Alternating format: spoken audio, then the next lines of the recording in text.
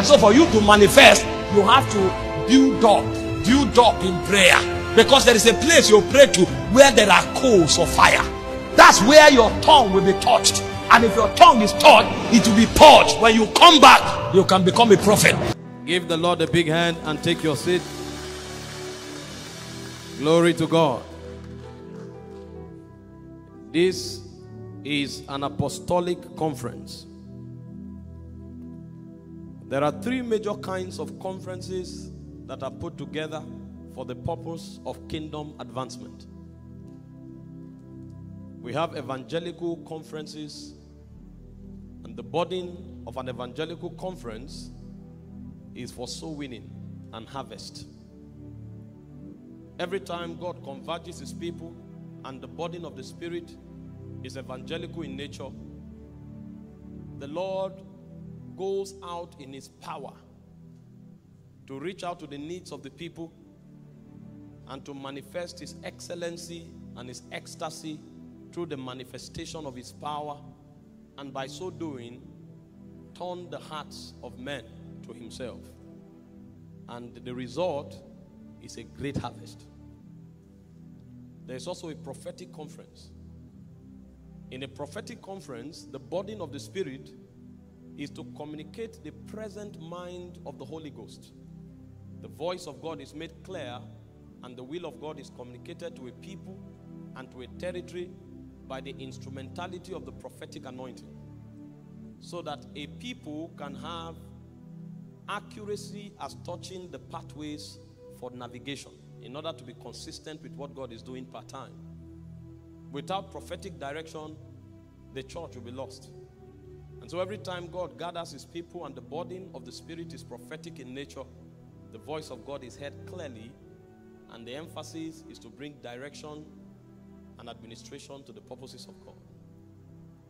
When you come into an apostolic conference, the burden of the Spirit is to bring people to maturity in the things of the Spirit, so that they become part of God's envoy for administering his agenda. And so apostolic conferences major on doctrinal matters. It majors on discipleship and empowerment, so that men can come into stature to be able to bring governance to the things of the Spirit. These three dimensions of divine operations and conferences are always necessary, especially when God wants to do a holistic work in a territory. Glory to God. When evangelical conferences are put together, people are brought into the consciousness of the power of God, and salvation is engendered. Personal convictions as touching salvation becomes a reality to people. When prophetic conferences are put together, people are able to discern the mind of God and to have direction for what God is doing in the season. And when apostolic conferences are put together, people are built up so that they can establish God's government within a territory. There is an empowerment that is released to make that a possibility. And so when you come into an evangelical conference, you expect great harvest, because the effect and the impact of that conference is seen in the conference. But when you come into a prophetic conference and an apostolic conference, the impact is seen after the conference. People receive direction and they know what to do, and people are empowered to begin to advance kingdom. And so what God will be doing in the course of these 3 days is to empower men who will be able to carry his kingdom to their respective spheres, so that the kingdom of this world will become the kingdom of our God and of his Christ. Now, the beauty of apostolic conferences is that a measure of the evangelical and the prophetic is also captured within apostolic conferences. So souls can be won, and the power of God is on display to heal the sick. Prophetic direction is given, but over and above that, men are built up and they are able to establish God's kingdom. Now, some of you will leave this meeting, you will discover that you will have clear-cut direction on beginning to establish God's mandate, either in your family or in your territory. This is why when apostolic meetings are put together, churches are built. It's about government. It's about establishing God's system within territories. When apostolic conferences are put together, demonic installations are put down. And new emphasis are installed into the territory. Because it's more about government and governance. It's more about maturity and also administration to the things of the Spirit.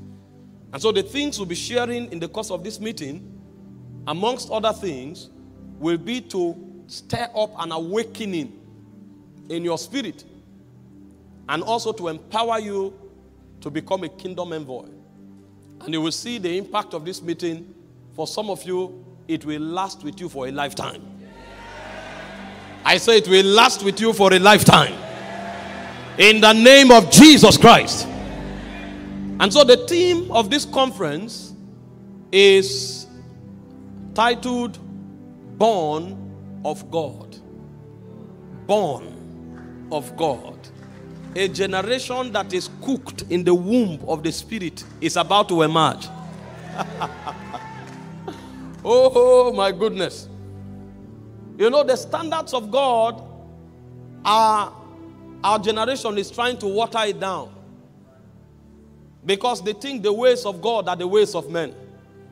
And so men can no longer measure up to that which the fathers walked in. Men can no longer reveal the clear counsel of God and establish God's dominion by his power.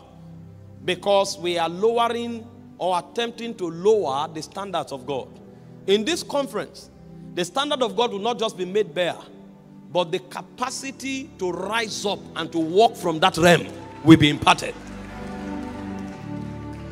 Glory to Jesus. Because of the sensitive nature of what we want to do, tonight will be a bit calm, because I want to take out time to navigate through scripture to show you the entire coordinate of the areas that we'll be touching and dealing with in the course of this meeting. We are going to have 2 morning sessions, tomorrow and Saturday, and the morning sessions will be principally given to teachings. Teachings for the making of men. And then the evening sessions from tomorrow and Saturday will be more of encounter services where the power of God will be put on display. Glory to Jesus. But for tonight, we'll begin by navigating to show us the borderlines of the truth that we want to share in the course of this meeting. Can we salute Apostle Eddie Mugisha? That's my brother. He's the one laboring to put everything together, coordinating. It's a huge burden. Last year, I supported extensively, but this year I said, no, you handle it yourself. You people have learned some things, so do it. And God has helped them tremendously. Glory to God. Give him a big hand. Give the entire team a big hand. Volunteers from everywhere, thank you so much for laboring. It will be from glory to glory. In Jesus' precious name. And so we'll look at a few things tonight. You can take time to write. I'll be slow enough for you to write. But from tomorrow evening, we'll be volatile. You won't be able to write much, but you will catch. You will catch. Because there are things that can be communicated cognitively, others are imparted. So anyone your pen can capture, let your spirit catch it. Glory to Jesus.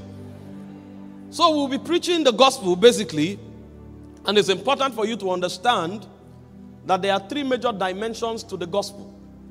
The first is an attempt to make God known. So every time the gospel is preached, God is revealed. The essence and the person of God and the works of God. Mostly through his son, Jesus Christ. Because Jesus is the clearest definition of God. When God wanted to make himself truly, truly known and relatable, he came in a bodily form. And so Christ revealed, and the works of Christ revealed and demonstrated is one of the major aspects of the gospel. Glory to God. And that's why Paul summarized it in 1 Corinthians 15 from verse 3 to verse 4. He showed us 3 articles that captures and reveals not just the person of Christ, but the works of Christ. Concerning the gospel, he said, for I deliver unto you first that which I also received, that Christ died for our sins according to the scriptures. The next verse, he said, and that he was buried, and that he rose again the third day according to scriptures.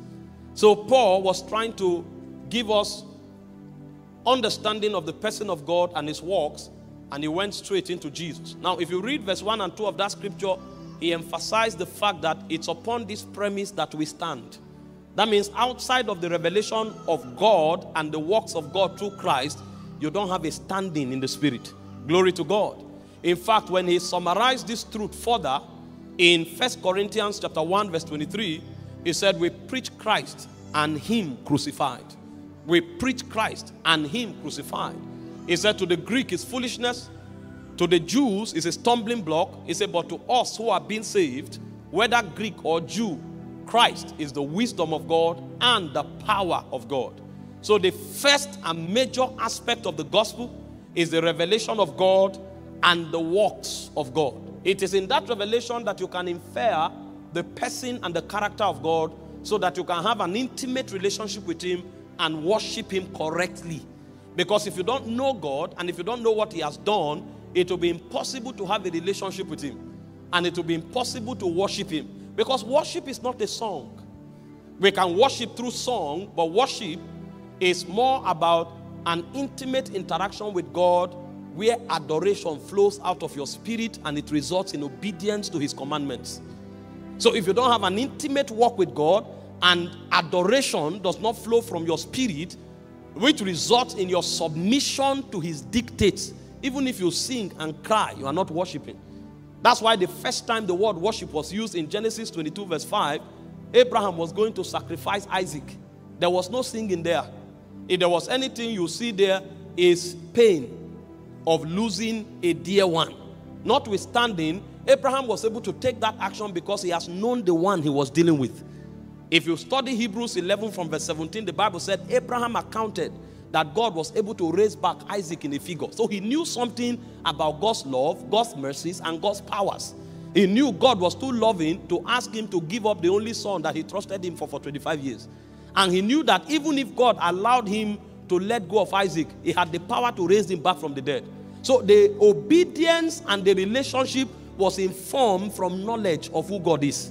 And so when we preach the gospel to people, it is the gospel that opens the door for relationship, for worship, which is adoration and obedience. Glory to God.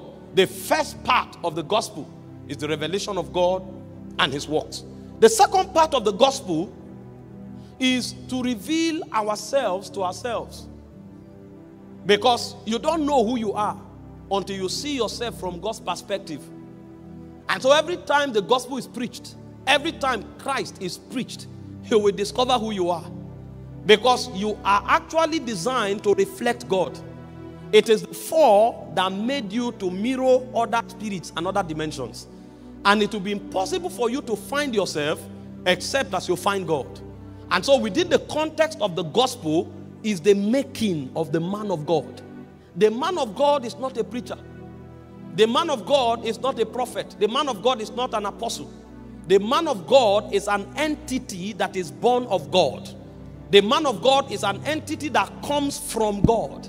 If you don't realize who you are from God's perspective, and if you are not metamorphosing into your likeness in God, you have not received the gospel. Because the idea of the gospel is not to give you a language. When you hear the gospel, you will have a language. But the idea of the gospel is to help you discover yourself so that you become the version that you are in God. And as I begin to show you God's plans, you will see that God's primary attempt is to create us to be like him. So if a man does not mirror God, he has not really existed. If a man does not mirror God, it means he has not received from God. See, what we receive from God are not cars. It's not money. All of those things are byproduct. What we actually receive from God are the things that make us to become like God. Because when we become like God, every other thing is a byproduct.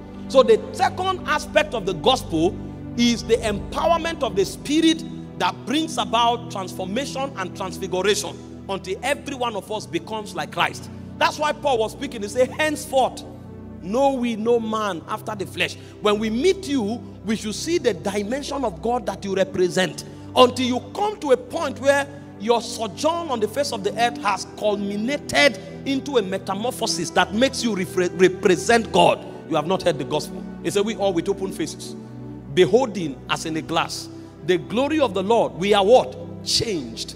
And we are not just changed into anything. We are changed into the image of the glory that we see. And that transformation is from glory to glory as by the Spirit of the living God. So the second part of the gospel is to migrate Mike from a man of man to a man of God.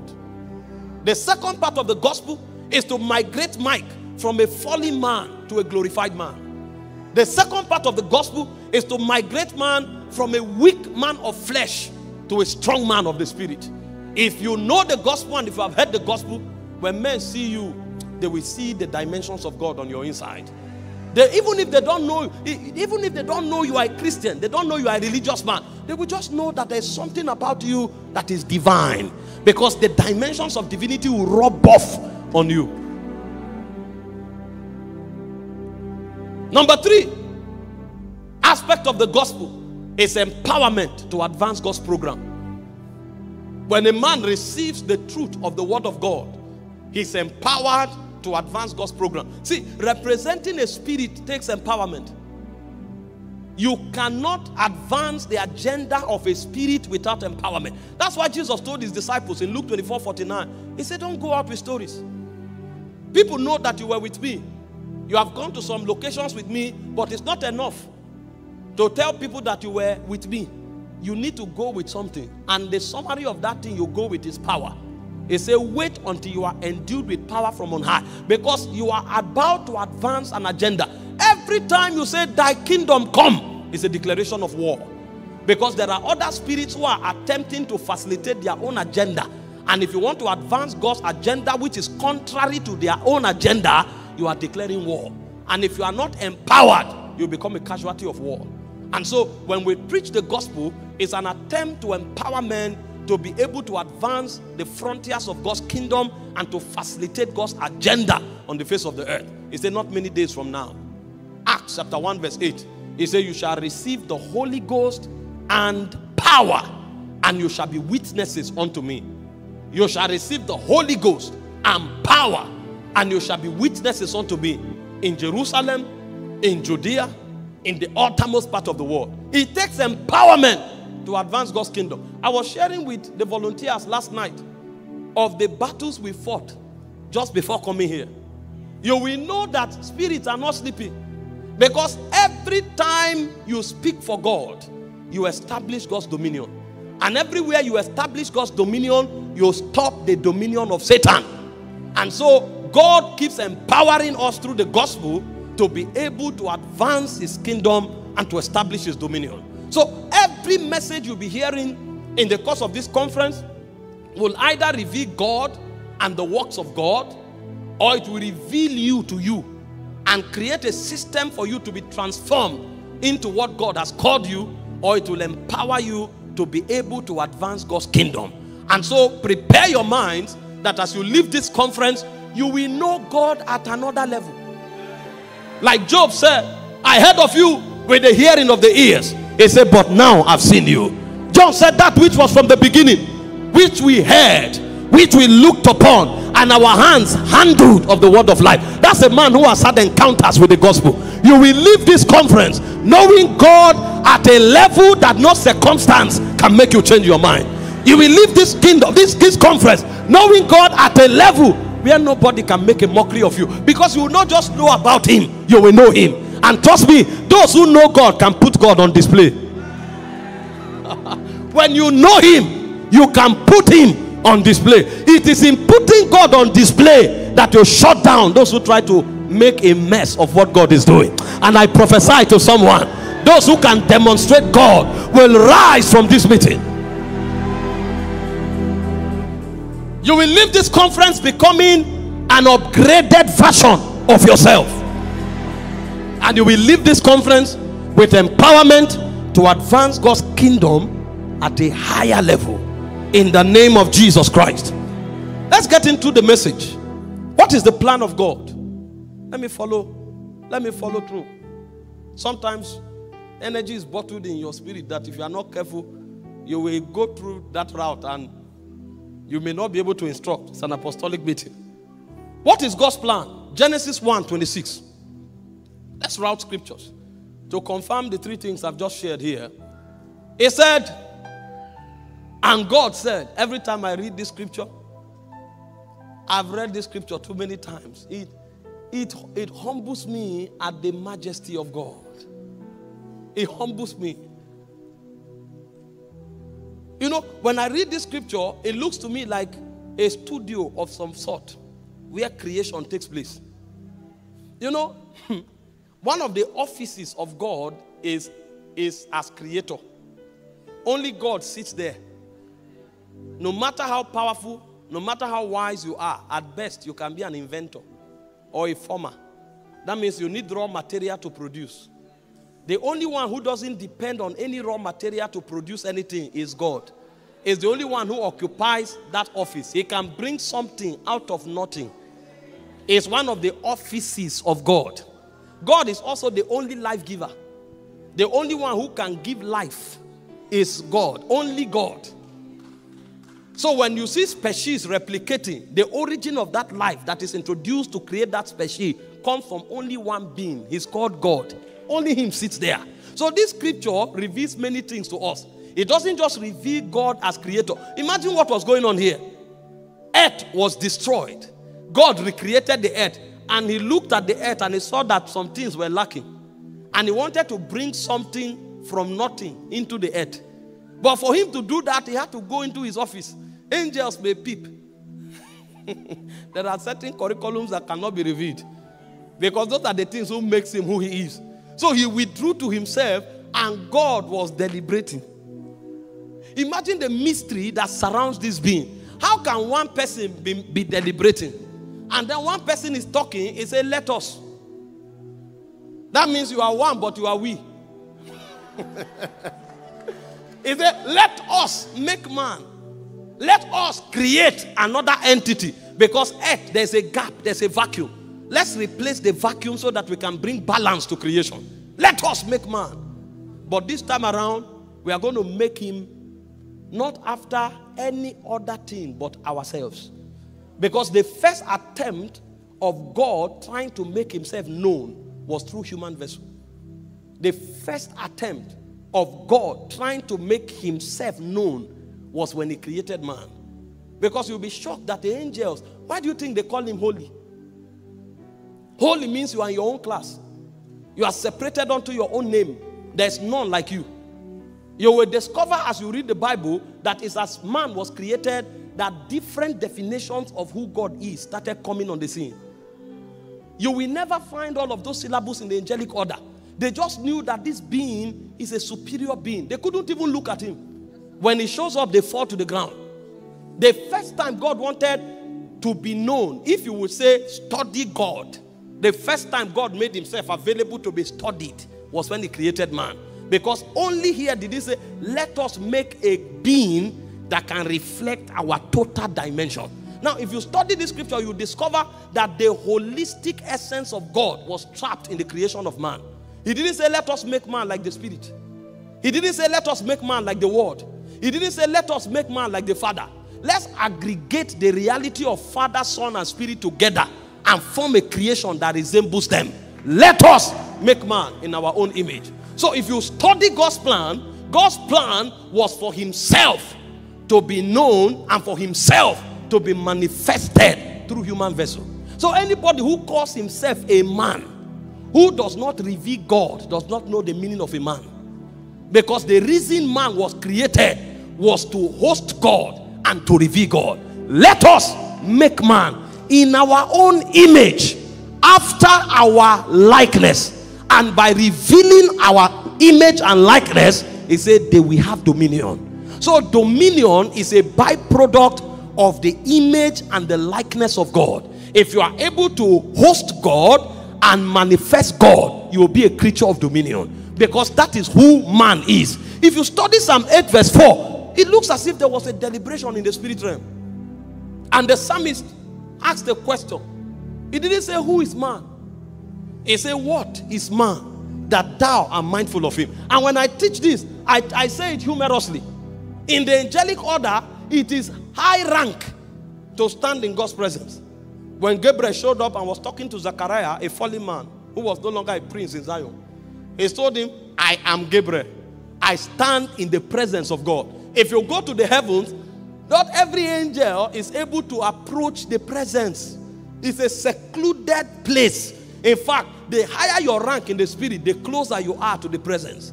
The closer you are to the throne room. Because it's a matter of rank for the angelic entities.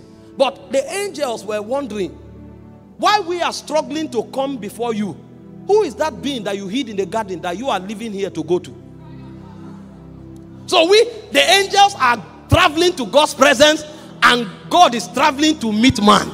The Bible said in Genesis 3:8, in the cool of the day, the voice of God came walking in the garden. So while angels are walking into God's presence, God is walking into man's presence.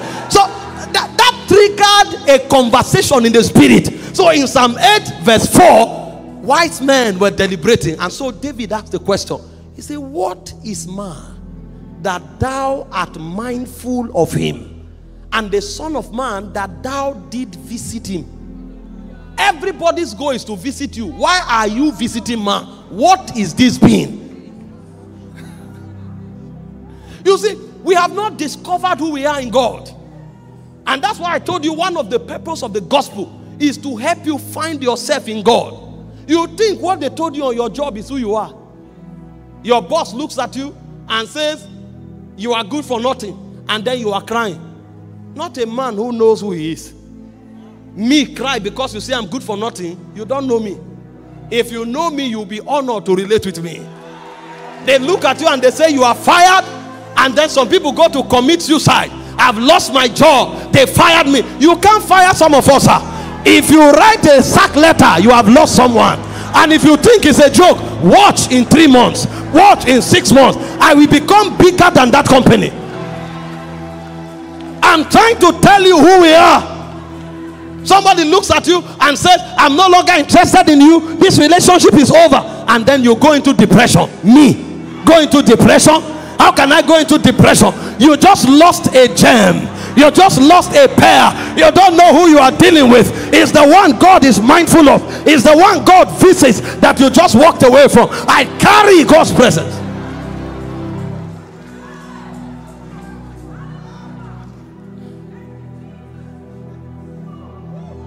Out of our belly shall flow rivers, rivers of living waters. Hold the mic, brother. Sit with the microphone. Marco Paragata Susa. Who wants to pray in the Holy Ghost? We are preparing the ground for the meeting. Oh my God. Lakori Paragata Zegeziza Antori Varades Bregedudara Tavila Paradasta. Out of my belly shall flow rivers, rivers of living water.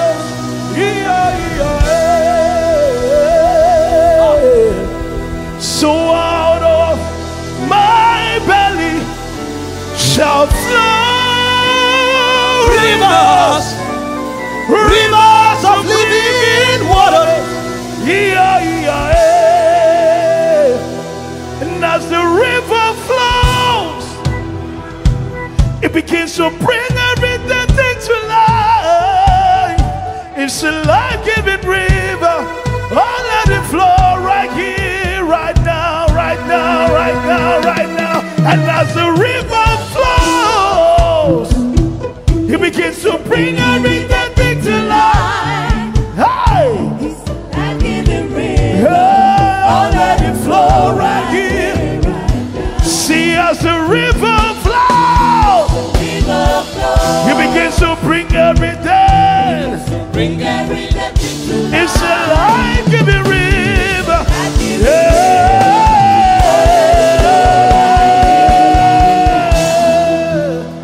You know, many are not taught somebody starts a business, he say, I'm hoping that this business will not fail. This business may not fail. Lord, let which business fail? The whole earth was given to one man. The whole earth. Now we are too many. The earth has become small to be managed. Who said how can it fail? You are in charge of something, it fails. My God, not with us. Not with us. We can change things. We can modify things. We can upgrade things just by touching it. Did you not read? It said, and whatsoever he doeth, he shall prosper. Do you know why we seek God's face to do things? It's not because if God doesn't speak, it will fail. We're actually being careful because anything we do, we walk. And because of that, we stand a risk of not being in God's will. It's for the purpose of God's will that we seek God's face. If I go into politics, I will succeed. If I go into business, I will succeed. If I go into sport, I will succeed. If I do ministry, I will succeed. The reason I'm seeking God is not for to succeed. The power to succeed has already been invested. The reason I'm seeking God is because I want to be where God wants me to be.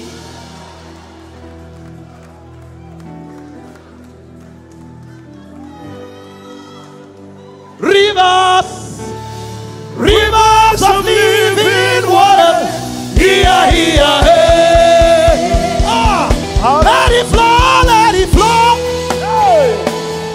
Let it flow, let it flow. Yeah, let it flow, let it flow. Right here, right now. Let it flow, let it flow. Let it flow, let it flow. Let it flow, let it flow. Right here, right there. Sit down for a moment. Some generals will rise from this meeting. I'm telling you. Some generals. They told you, oh, you are a woman, so you can't make it happen. When we are talking about gender has no power there. We are talking spirit and life. They told you you are black, so it won't work. What we are talking about here, skin color, has no authority there. We are talking realms of glory. Realms of glory. Realms. These are realities that exist even before time was.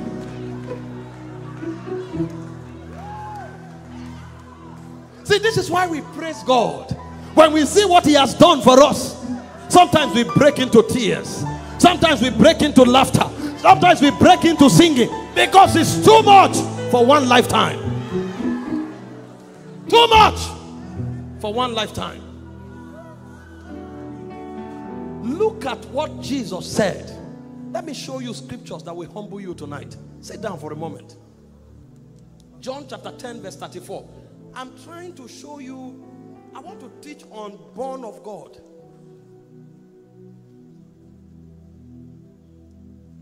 Jesus answered them. Now, Jesus called himself Son of God, and they said he was blaspheming. Because as far as they are concerned, if you say you are Son of God, it means you are in God's class. And if you are in God's class, it means you are equaling yourself with God. So they said Jesus blasphemed. And so Jesus was answering them. And you would think Jesus will answer them by doing something supernatural. Look at the argument Jesus used to validate why he says he's Son of God. He said, Jesus answered and said to them, is it not written in your law?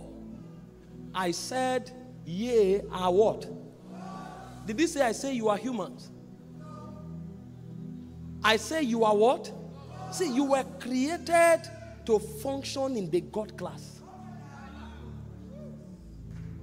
You were created. Mas Moreau said, human means God in humus or God in dust. You were created to function in the God class. This is why Jesus, the third person, second person of the Godhead, is presenting this argument. Is it not written in your law that you are, he said, ye are gods because you are the children of the Most High? Go to the next verse. He said, if he called them gods, unto whom the word of the Lord came, and the scriptures cannot be broken. That means what was said is true forever. It can't change in any context. If he says you are gods, unto whom the word of the Lord came, and the scriptures cannot be broken. See what he said in the next verse. Why then say ye of him whom the Father had sanctified and sent into the world, thou blasphemest, because I said I'm the Son of God? Why are you saying I am blaspheming when I call myself the Son of God, when he already told you that you too are gods because you are children of the Most High? This is Jesus presenting an argument to justify his claim of being Son of God.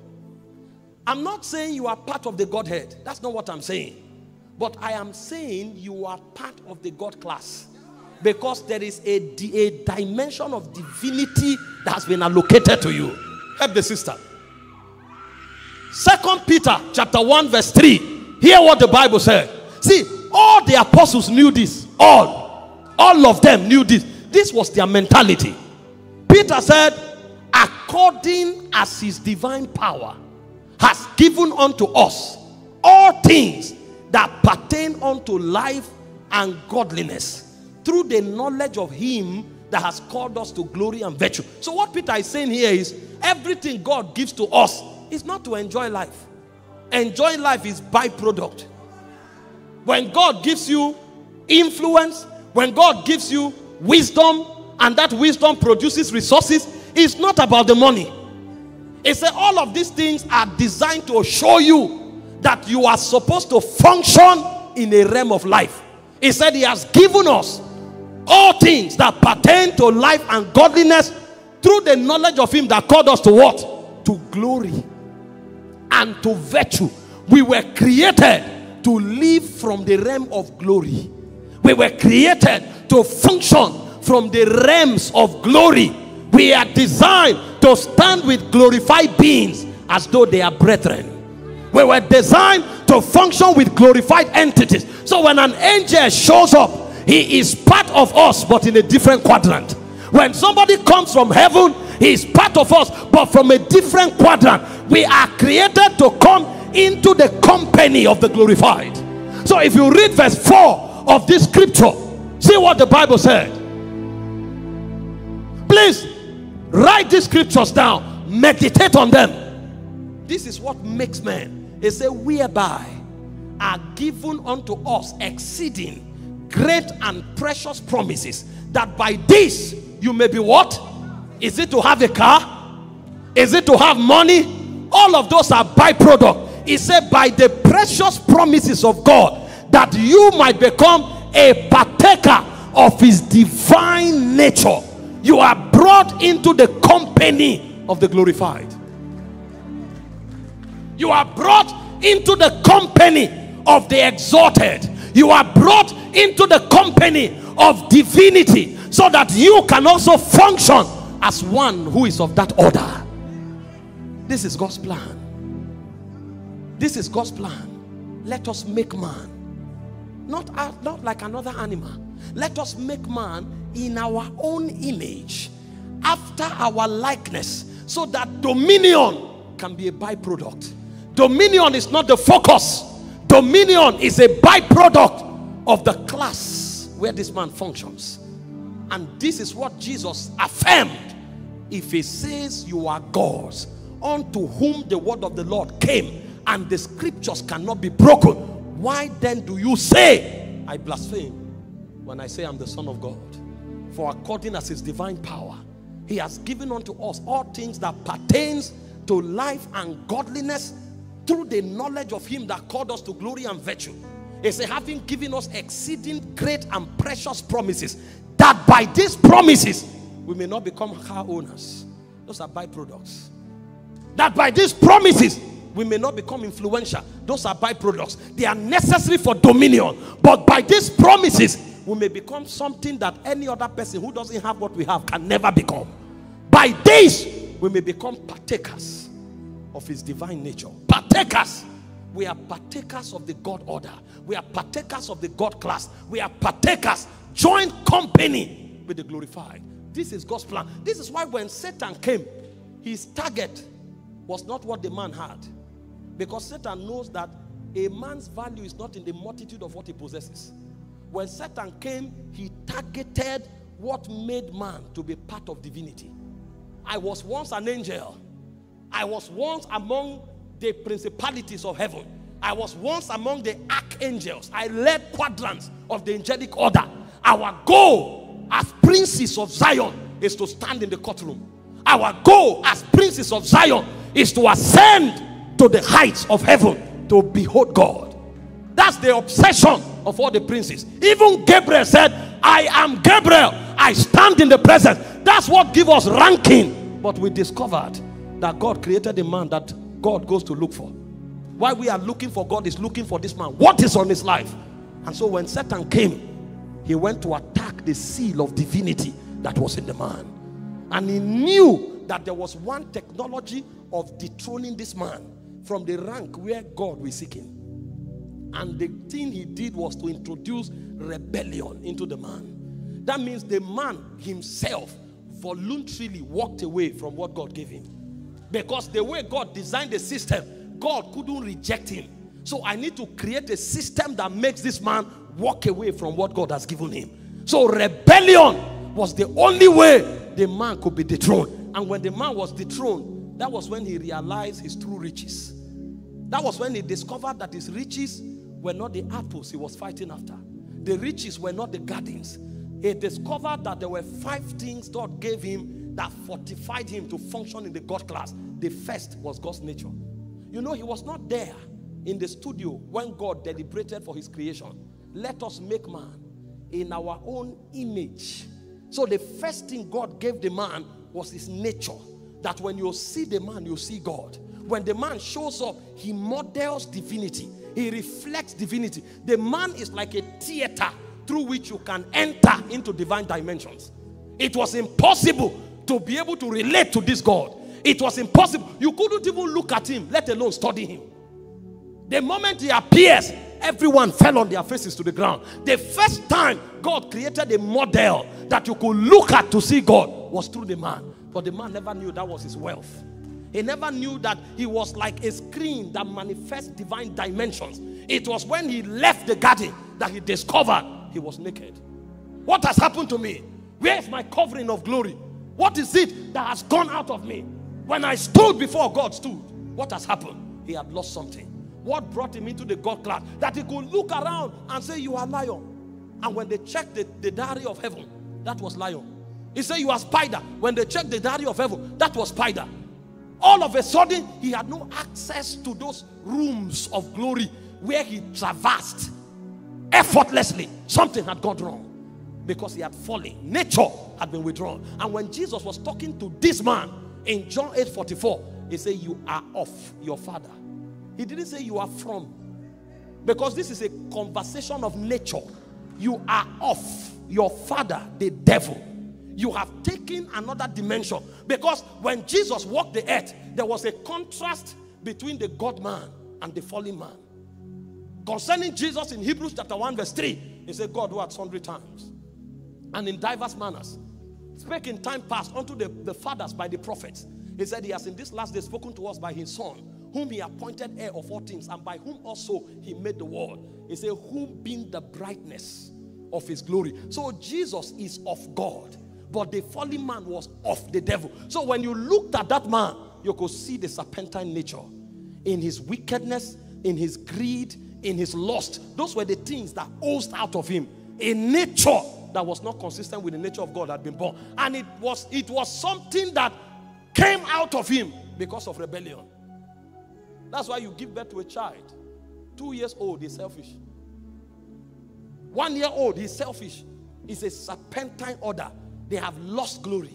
They have lost divine nature. So the first thing the man discovered he lost was God's nature. The second thing he discovered he lost was God's likeness. The ability to function like God. The ability to manifest the dimensions of God. You know, when I meditate on Genesis, sometimes I'm left in bewilderment. And I'm asking myself, how could one man name all the animals? There are animals that are in the belly of the ocean. You know, some of the animals Adam named, we have not discovered them. Living on earth for this long, more than 6,000 years. The animals Adam named, we have not discovered all of them. How could he do this? Is it that he went to the belly of the sea, or he called them to come? Because in the days of Noah, we saw that all the animals came to him 2 by 2. That's dominion. He ruled over the animal realm. One man. And he was never told what the names were. The Bible said any name he called them, that was the original name God gave it. So he was functioning at God's frequency. That's likeness. He thought the thoughts of God. He acted the acts of God. And it was natural to him.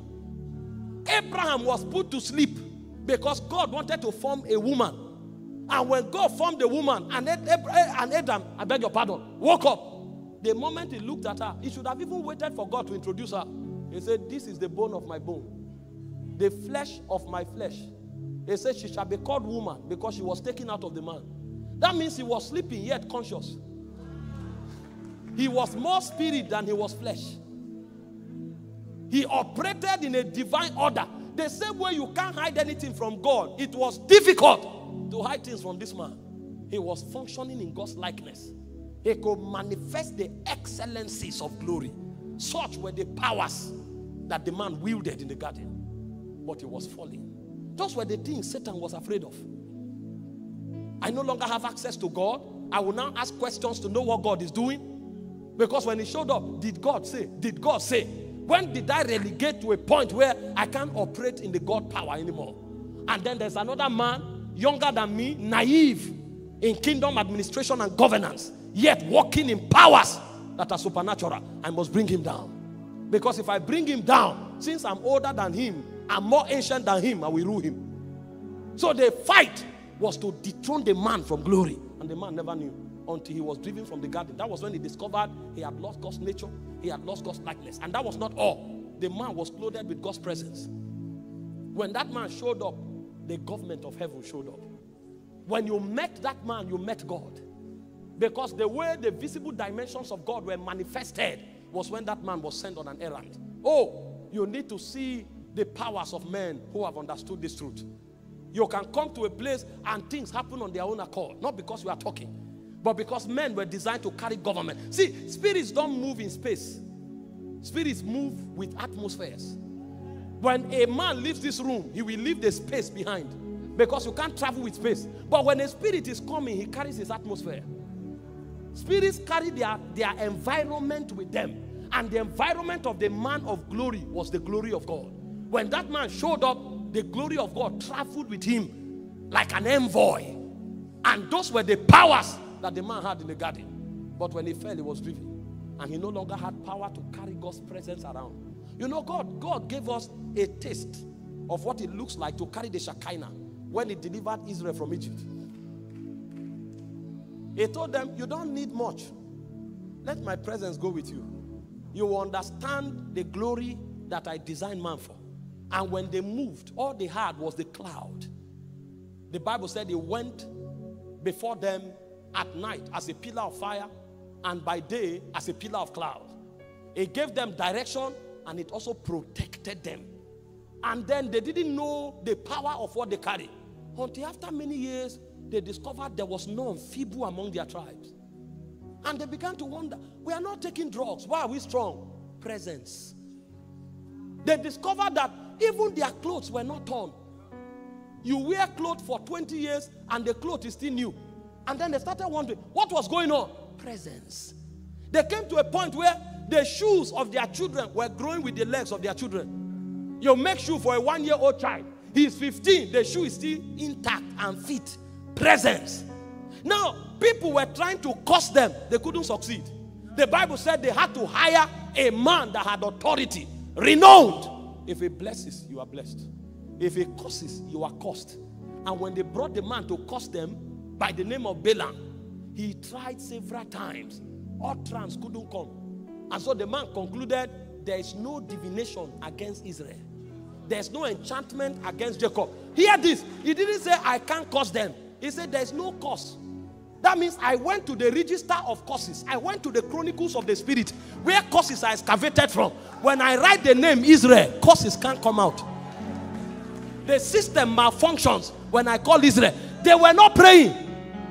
There is no enchantment against Jacob. There's no. So when you carry the glory, Lord, protect me, it's no longer a prayer in your outline. Because something covers you that frustrates the attacks of the enemy. Did you not read Psalm 91? It says, him that dwelleth in the secret place of the Most High abides under the shadow of the Almighty. It says, he shall say of his God, you are my refuge and my fortress, my God in whom I shall trust. It says, surely he shall deliver me from the snare of the fowler, from the noisome pestilence. It says, 1,000 shall fall by my side, 10,000 by my right hand, it shall not come near me. For with thy eyes thou wilt behold and they see the recompense of the wicked. It said, because you have made God, even the Most High, your habitation, shall no evil come near thy dwelling. There is a realm where evil advises themselves. You want to attack Randolph, don't go there, you will be in danger. Elohim Adonai Mahela Katore Barakata Zezezene Elohim Adonai Ilakuma Tayata Sazani Barano Sadaka Tatalisha Barata Veretani Baroate Atela Katuna Savakaya Meriano Sabak Marakatina Swati. See, hear this. A generation will rise that when men are in danger, they just say, please come and stay with us for 3 days.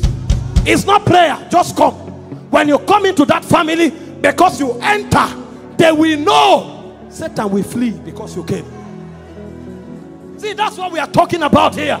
We are talking about the emergence of a new order.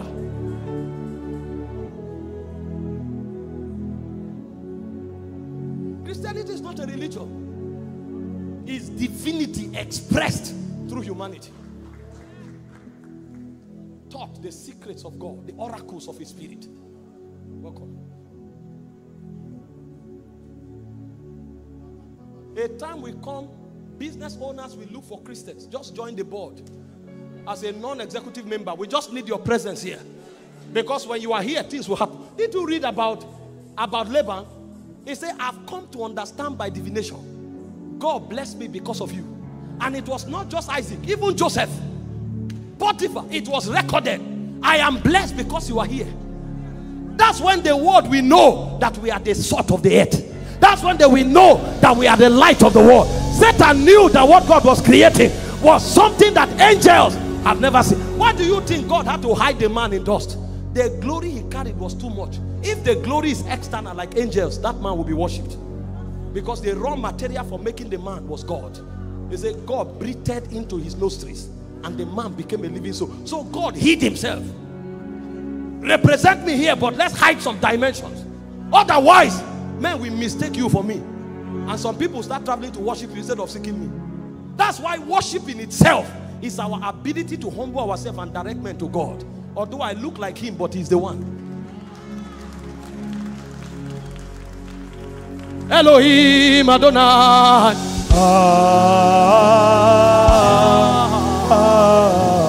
Elohim. Elohim Adonai.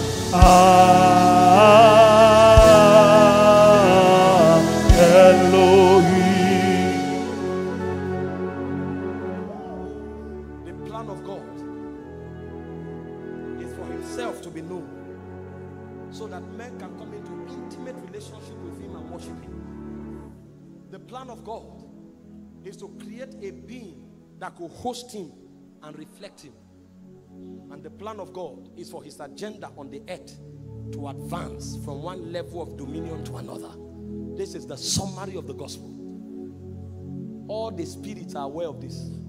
That's why when the agenda for creating man began, there was unrest in the spirit realm. It became like the theater through which God's dimensions were seen. And so every spirit were wondering, what is this creature? We have been with you for aeons. We are in a timeless dimension. We thought we've known everything. We thought the excellency, the totality of excellency was in us. So much so that one of us was deceived and thought it could be like you. When did you begin this new project? So there are dimensions in you that have not been seen. Yes. That's what man came to model. But the man was not aware. Satan knew. And he robbed him of his nature, robbed him of God's likeness, robbed him of God's presence. And that was not all. He robbed him of dominion. Because dominion is a byproduct of likeness and nature. If we make man in our image and our likeness, he must have dominion. So when he lost nature, lost likeness, he lost dominion. And so the man became a servant. For it's a law in the spiritual realm. Whomever you yield yourself servant to obey. He said, the servant of him you are whom you have obeyed. So when he followed the counsel of the devil, he made himself a slave of the devil. That's why on the Mount of Temptation, Satan came to Jesus and said, bow to me. I will give you all of the glories of the world. It has been delivered to me. I wasn't the one who earned it, but someone gave it to me. And God never challenged him. Because there are spiritual legalities. Man lost authority. And that was not all. He didn't complete the cycle of creation by eating of the tree of life. Genesis 2 verse 9, there was a tree planted there called the tree of life. If he had eaten of it, he would have become like a God man. But he never made it to that tree. Rather, he ate the tree of the knowledge of good and evil. So he lost God's nature, lost God's likeness, lost God's presence, lost God's authority and dominion, and he lost the life of God. When we speak about the spiritual operation called born of God, we are talking about an awakening into the God man. Sit down for a moment. An awakening into the reality of the God man. 1 John chapter 5 verse 1. This is where the message will begin from. If we come into what God has planned, men must be born of God. We can't be edited by counseling. We cannot be modified by wise sayings. We must be reborn to be able to come into the fullness of that which God wants to achieve. We must be reborn. He said, whosoever believeth that Jesus is the Christ is born of God. And he said, everyone that loveth him, that begat, loveth him also that is begotten of him.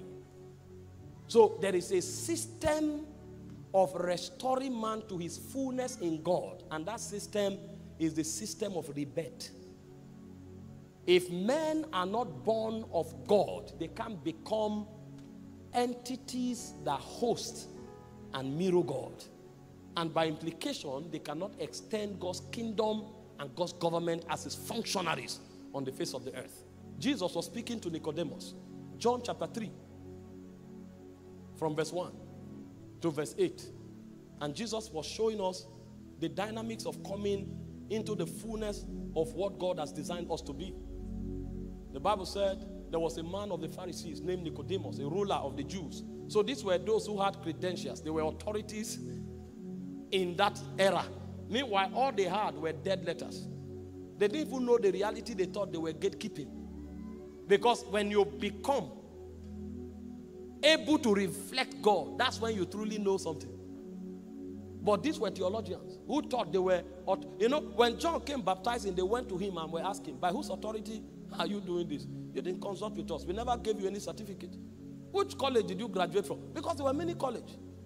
Jesus gathered his disciples together and said, who do men say I am? And the disciples were bringing references from different colleges. Some say you are Jeremiah. Others say you are Isaiah. Some say you are John the Baptist, come from the dead. So these were people x-raying their brain, trying to excavate spiritual truth. God's servant was sharing yesterday, said that which is born of the flesh is flesh. That which is born of the spirit is spirit. You can't find spiritual things by exerting your mind.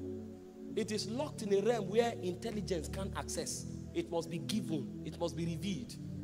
So after they concluded, they gathered and concluded. John 3, let's go to verse 2. So they showed up. He said the same came to Jesus by night. He was too noble to be seen with Christ in the daytime.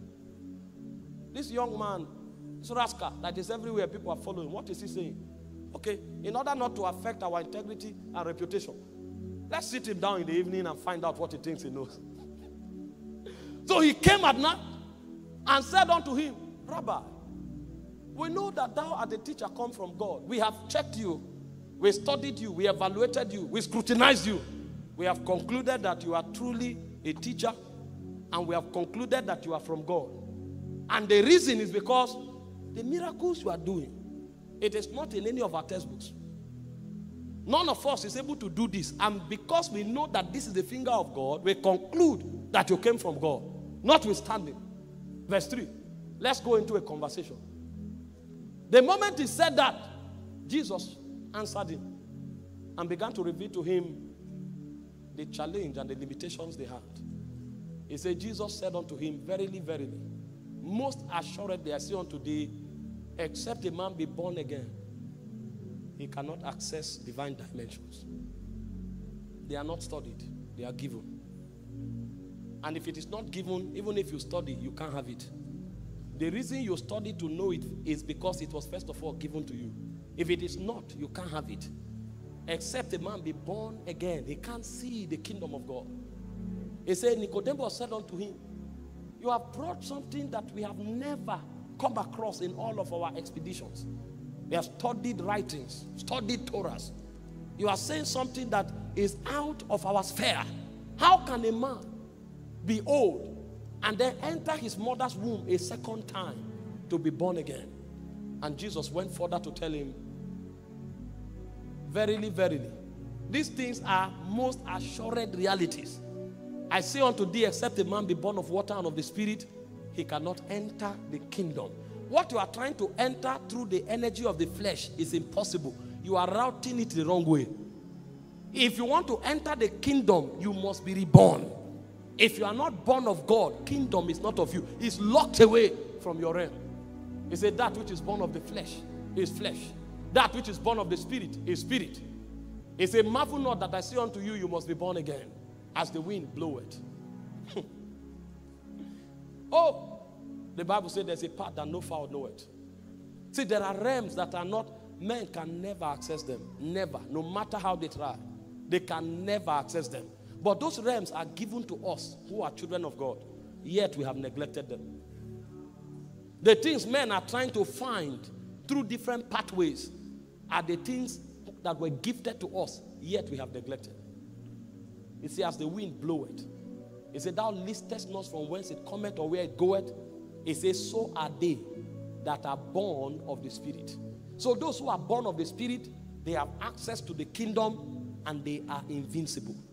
So if you want to become the man of God, he said, you must be born of God.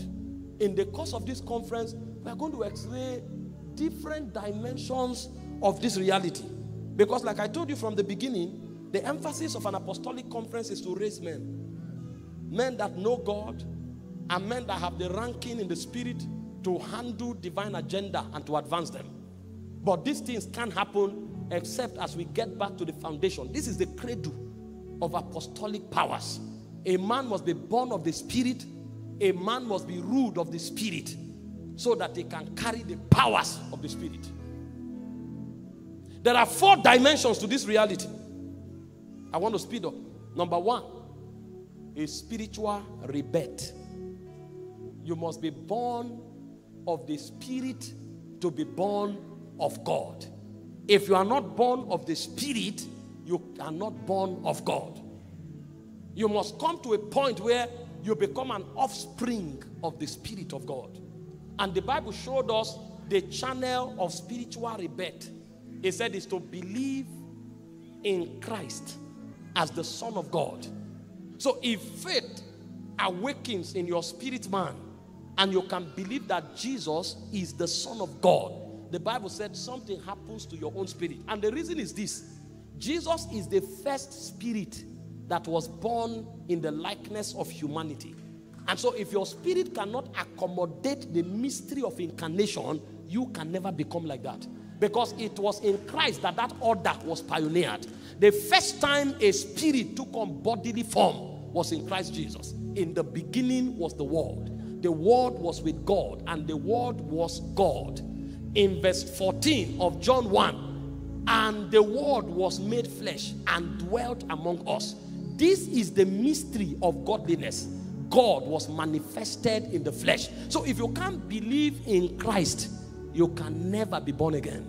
You must come to a point where your spirit is able to accommodate that, yes, a spirit can take up human form. It is in that belief that you too are brought into that order. This is why to be born of the Spirit, you must believe first of all that Jesus is the Son of God. And this is why no religion of the world has eternal life. It's impossible. There are other dimensions to this reality, but this is the foundation. Because if you don't believe that spirit beings can take up human bodies, it will be impossible for you to be numbered into spirit assembly. Because Christ was manifested in the flesh, then he was justified in the spirit, then he was seen of angels, then he was received to glory. So the journey to glory is first of all glory to flesh. If spirit does not become human, human cannot assume the position of spirit. So for you to be born of God, you must believe that Jesus came in the flesh. This is why we preach the gospel. You know, I tell people, they say, how can God give birth to a child? God does not have a wife. And you'll see how backward their understanding is, because light has not been shown. Even among organisms, you see every organism that gives birth by marrying. An amoeba that is at a lower level of existence is able to divide into two and give birth without a wife. Is it God that must have a wife to have a son? Because they are not taught. You know, I tell my people, when men talk, you hear volume. But when God talks, the voice of God walks. The voice of God came walking in the garden, because the voice of God is also a person. So when we talk about the Father and the Son, we are not talking biological realities. When God wants to run errands, because there are many errands that God can commit to angels. One of them is creation. Because if you commit the errand of creation to an angel, that angel becomes the creator. So there are many errands God runs himself. So when God wants to run an errand that God must be the one to run, what God does is that God sits as Father. Father means fundus, foundation. It means pater, origin and nourisher. So God sits and God talks. When God sends his word, the word of God comes out as God and goes to work. So the one that is seated is called Father, because that is origin. The one that goes to work is called Son, because that's the one that came from the Father. This is the foundation of spiritual rebirth. If you can't believe that Jesus is the Son of God, you can never be born of God.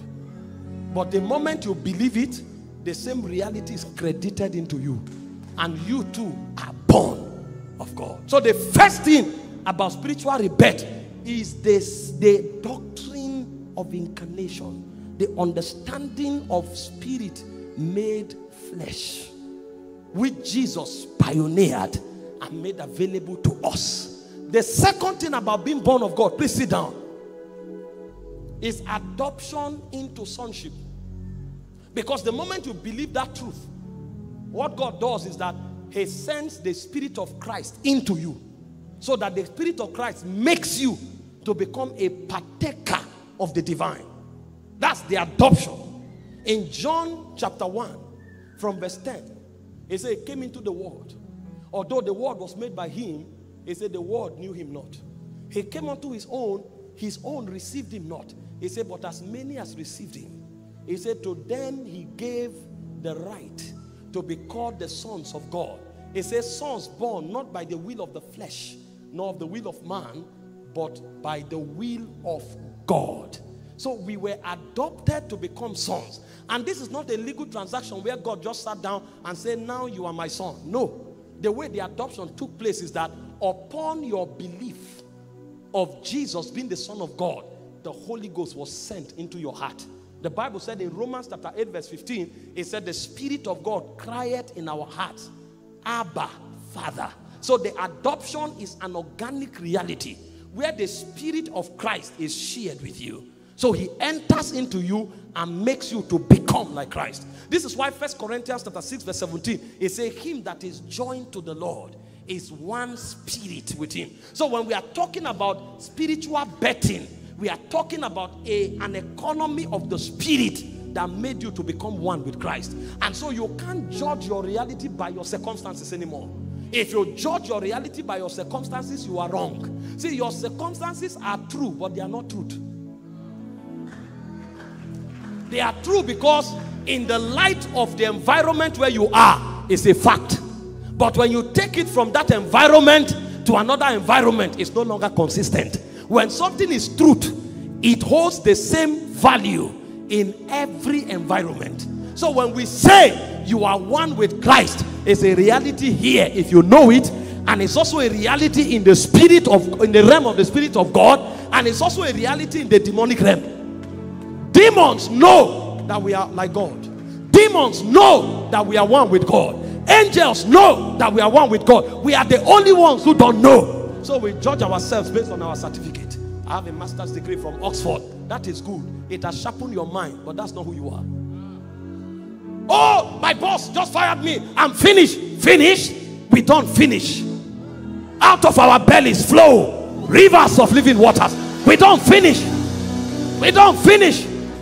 That guy said, I'm not interested in a relationship anymore. Where do I go from here? He's my hope. That's wrong. Christ in me is the hope of glory. Nobody defines who I am. Nobody. Even if I'm in the desert, that which is in me can create a change. He said, for until the Spirit be poured again upon us from on high, the wilderness shall be turned into a fruitful field, and the fruitful field shall be counted for a forest. A man who carries the Spirit can turn a desolate wilderness to a forest.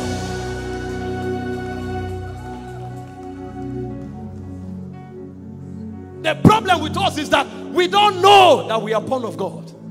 That's why we allow things define us. Listen, don't take pride in things. It's a fallen state. It's called pride of life. Don't let your car define you. It's a means to an end. You need it to run around. No, don't let who is around you define you. Let God define you. Because him that is joined to the Lord is one spirit. It's one spirit. If anything should make you feel relevant, let them be the divine essence, divine realities that flow out of you. Because those ones cannot be bought. And those ones hold value amongst men and among spirits.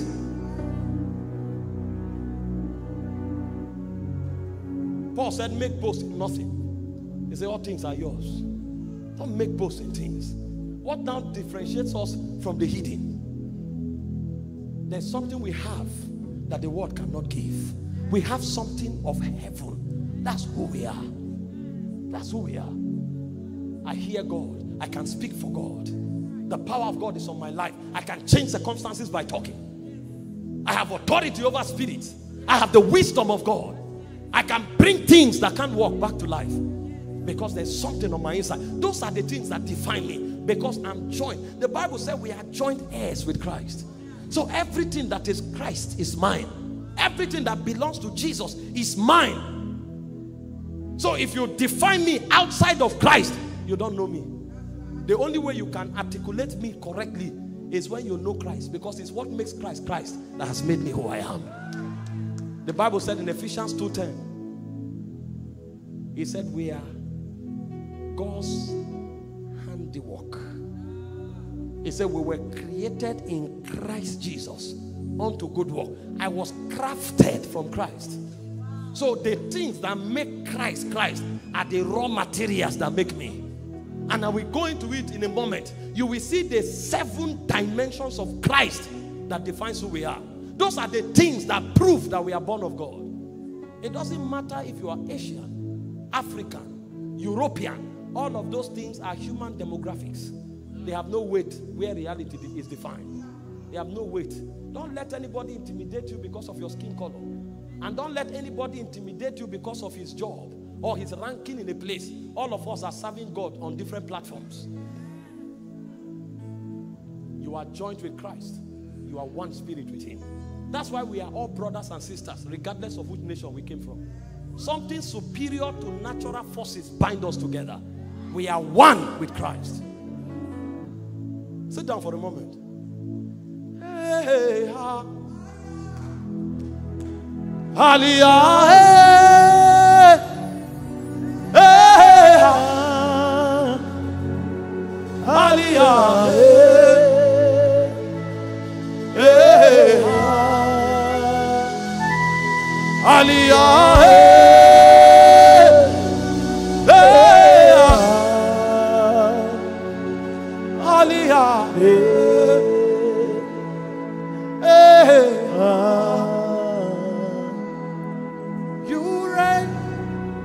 You ancient Zion's King. Kadosh, Kadosh, you are mighty on your throne. You reign, you reign, you reign. You reign, you ancient Zion's King. Kadosh, Kadosh, Kadosh, Kadosh, you are mighty on your throne. you reign, you reign, you reign. You reign, you ancient Zion's King. Kadosh, Kadosh, Kadosh, you are mighty on your throne. Sit down for a moment. I told you tonight is pre-conference. So we have to lay foundation. The reaction will begin from tomorrow. The reaction.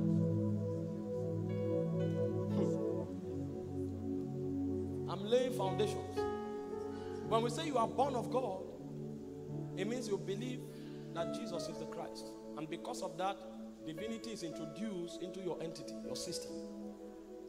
And because of that inoculation of your system with divinity, you are made to become a partaker of Christ. So the second thing that being born of God implies is that you are one with Christ. You are adopted into sonship.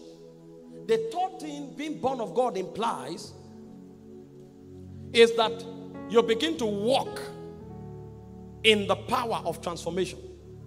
So that the things that made you a fallen entity before lose their power over you. Because you can't be born of God and be trapped in iniquity. It's not consistent with divinity. You can't be born of God and be a slave of sin. You can't be born of God and be weak in sickness. So everything that had power, everything that trapped the fallen man loses its power over you. That's the corridor of transformation. Transformation is not just living above sin. It's living above everything that mastered the fallen man. So sickness, poverty, limitation, backwardness, stagnation, all of those things lose their ability. They are trying to hold you, but they can't. Because new versions of you begin to evolve. New versions. Because the version they are able to trap is the weak man of the flesh. Now the man of the spirit has been born. And so the fallen forces are not educated enough to master the spirit man. He said, for the light shineth in the darkness. Dominion is not the absence of darkness, is ruling even in the presence of darkness. So lust suddenly can no longer tame you. Sickness can no longer tame you. Jesus said, if you drink any deadly thing, he calls it deadly. But if he enters you, even though it's deadly, it's useless on your inside. First John, look at scriptures. Let me give you scriptures. First John 3. From verse 7. Or let's read verse 9, since I don't have time. It says, whosoever is born of God, it said, doth not commit sin, for his seed remaineth in him, and cannot sin, because he is born of God. So when you are born of God, you are introduced into a new system of operation. This is beyond willpower. This is beyond discipline. You know, Paul, it took Paul time to come into this understanding. If you read Romans chapter 7 from verse 20 to 25, you will see that Paul was struggling. Because Paul discovered there were many laws operating on his inside. He said there is a law in me called the law of the mind that made me desire to do the will of God. He said, but in my attempt to do the will of God, I discovered there is another law in my members called the law of sin and death. He said the law of sin and death overrides my will and make me to do sin that I don't want to. So this thing is beyond an act. It's an organic reality that is locked into the fallen man. And if you go to chapter 8, Paul discovered there is another law that was introduced into us when we were born of God. He said the law of the spirit of life that is in Christ Jesus has set me free from the law of sin and death. So when you are born of God, a new system is introduced into you. That system is what makes you rise above the forces that trapped and mastered the fallen man.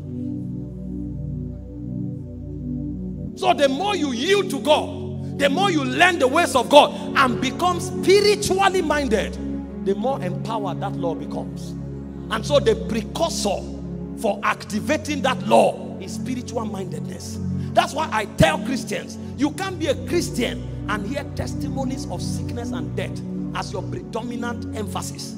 You can't be a Christian and focus on sin and iniquity as your predominant emphasis. Because if you focus on corruption, you will of corruption reap death. But if you focus on the things of the Spirit, you'll discover that law is empowered on your inside. You find many Christians, 99% of the music they hear come from the fallen world. And they think they can walk in dominion. You can't be one born of God because you have exposed yourself to the technology of the fall.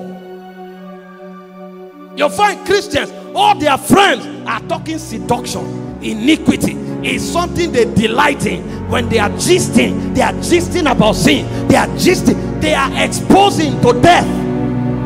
Ask those who exercise dominion. All their conversations are within the premise of life. All my friends are people who know about God and manifesting. So if we sit and talk, it becomes an explosion. You hear somebody talk some things and you are not even talking, but the witness that comes from him chokes lust in your spirit. Choke it, because he says some things that awakens powers in your spirit.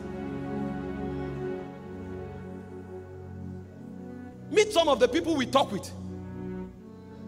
You sit down, somebody just looks at cancer. He said, let tumors dematerialize. He's just talking.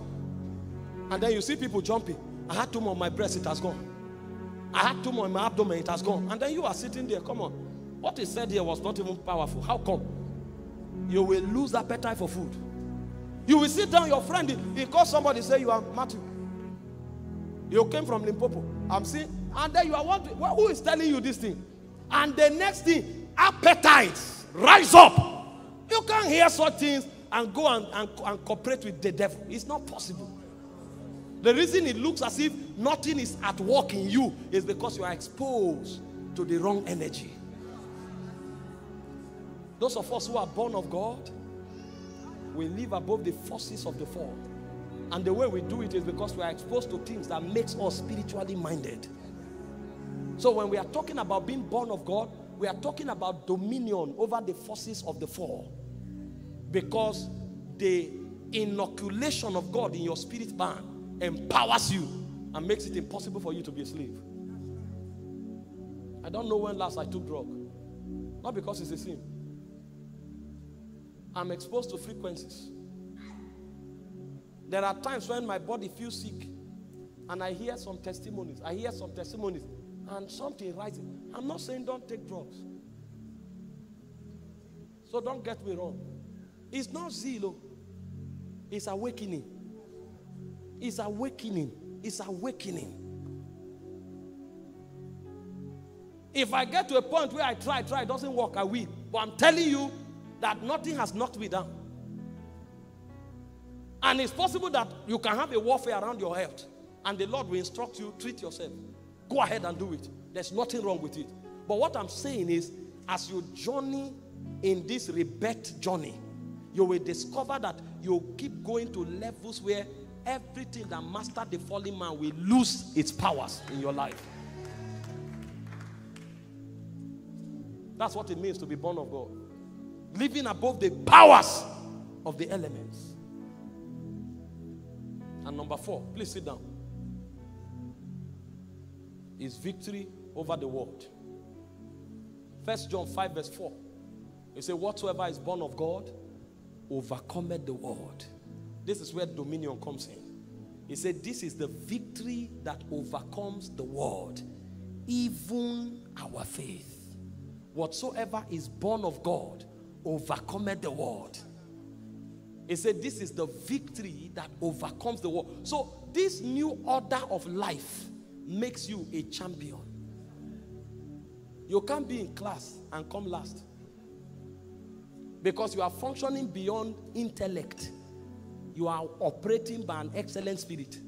The Bible said Daniel and his friends, they were 10 times better than their peers in everything the king asked of them. by the operation of the excellent spirit. You overcome. You are an overcomer.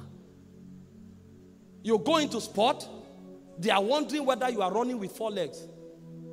You are literally manufacturing skills. And people watch you to learn new skills from you. It's called overcoming the world. Overcoming the world is not running away from the world. It's dominating the world. Because if you don't dominate the world, you can't bring the government of heaven. The reason you will speak and they will hear is because you are ahead of them. So everybody who is born of God is a champion in their respective spheres. You are among doctors, you are a doctor with a different. Because when you do everything that is in the books and it doesn't work, you have a healing finger. Yes. That's what happens to those who are born of God. Go into the business, apply the principles with them. But beyond the principle, there's such a thing called the hand of God. It came upon Elijah. He outran the chariots of Ahab. I'm saying this so that you have the consciousness. Don't come and say, oh, according to studies, they say it takes 20 years. Who said so? Your case is different. Don't lock yourself down by the experiences of fallen men. It took somebody 20 years. Does not mean it won't take you 6 months. So don't create a limitation around your life. You have overcome the world. When it says overcomes the world, it's not just talking about the lust of the flesh, the lust of the eyes, the pride of life. That's inclusive. But it's saying, lead everywhere you come. You are the head and not the tail. You are on top and on top only. That is now your position because you are born of God. How can God be involved in a marathon and lose? How can God be involved in a scientific research and lose? It can't work. At the age of 12, Jesus sat down with the doctors of the law. The Bible said he was asking them questions and he was answering them. Because he asked questions that they couldn't answer. He had to answer himself. He wasn't answering their questions. A boy of 12 years asked professors questions and they couldn't answer, and he answered. And you are saying, God, this sociology is so hard. I don't know why I'm not understanding anything I'm reading. Not you. You understand everything you read because you have the mind of Christ. All you need to do is a new consciousness that unlocks your abilities. This is what God has brought us into. Do you think you can talk and kings will hear you because you come in the dress of a spiritual man? You must manifest a light that they have never seen. He said, Gentiles, come to your light. He said, kings, come to the brightness of your rising. Listen, before you tell the king that Jesus is Lord, you must present something that they know that this is beyond the realm of men. You can't be failing and attracting them to your God. Your God that produces failure, is that the God they want to listen to? Without God, they are already doing well. You need to show them that there's an excellent realm where God can take them. And beyond that realm, there is also eternity in view. But they must see the residue of eternity in your today. He said, whoever is born of God overcomes the world. So you overcome all the lust of the world. But over and above that, you also rule above the systems of this world. Daniel had an excellent spirit, 10 times better. You know, when Joseph came before the Pharaoh and interpreted Pharaoh's dream, Pharaoh said, in as much as God has shown you this, he said, there is no one in your class. He said, according to your word, let the nations be ruled. You have demonstrated a wisdom that nobody in Egypt has. Who else can be above you? Who else? So on one side, the guy refused to sleep with Potiphar's wife. That's a dimension of the world. But that's not all there is to it. On another side, he explained what the wise men of Egypt could not explain. So when we say you have overcome the world, we mean you are not a slave of the forces of lust and of Satan. And over and above that, you are also a leader in your own sphere of influence. You are a leader. I prophesy over someone. The grace that sets you apart, the grace that puts you on top, it rests upon you now.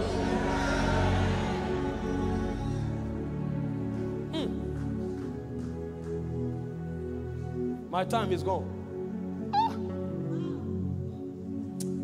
A day will come when we will have fellowship beyond the stars, where time does not exist. Time. We will just be there for forever and ever.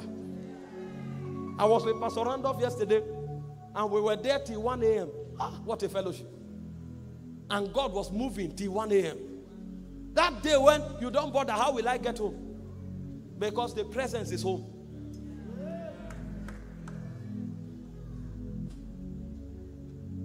Champions will rise from among us. Champions will rise from among us. I said champions will rise from among us. Sit down, let me round up. What I wanted to teach on tonight, I've not even entered. I wanted to teach on the 7 dimensions of the man born of God. The 7 dimensions. Maybe as I have opportunity in the course of this conference, I will touch them one after the other. But let me list them. My friend said yesterday that land is one of the 7 powers of God, and he didn't say more. Let me list so that you go and study it. Glory to God. Number 1 is the divine life. Every man who is born of God carries the life of God. Number 2 is immortality. Immortality is authority over corruption. Number 3 is the womb that births nations. That's what you also call the mind of Christ. Number 4 is the faith of the Son of God. That's the eyes that does not see impossibility. Number 5 is the authority of Christ. That's the power to rule in the demonic realm and in every other realm there is. Number 6 is the righteousness of God. That's the authority to reign in life. And number 7 is the witness of the Holy Ghost. When a man shows up in the place, he brings the literal government of heaven. See, the reason we show up and somebody said, I'm sick, and you say you are healed. You know, you are not saying be healed. You are overriding that reality. I'm sick, you say no, you are healed. That means I'm telling you healing is your reality, not sickness. And that reality that you create dominates the old reality. That is witness. It's beyond talking. It's witness. If what I'm saying to you tonight is just an information, I wasted your time. But you will discover as you leave this place that most of the things I've been sharing, you start seeing the manifestation. Then you will know that beyond what you hear, your reality is being reprogrammed. That's the difference. Most of you will leave this meeting, you will discover that the capacity to bring divinity to a place will happen to you. You are in a place, people are complaining, struggling. You just talk and things change. Even you will not know how. You are somewhere, somebody say, I'm dying. I don't know what's happening. Say, no, you can't die now. How can you say you are dying? You didn't pray. And the person will turn 5 minutes later and say, the pain is gone. I'm well. What has happened? You have brought God. See, this thing is not religion. It's life in the spirit. It's life in the spirit. It's life. Somebody shows up confused. He doesn't know what to do. And you are just gisting with him and you say, why don't you do this and do that? It becomes a prophetic direction. And then he says, that's the answer I've been looking for 10 years. That's the realm we are talking about. So when we share these things, we are introducing men to realms. That's what apostolic authority comes to make happen.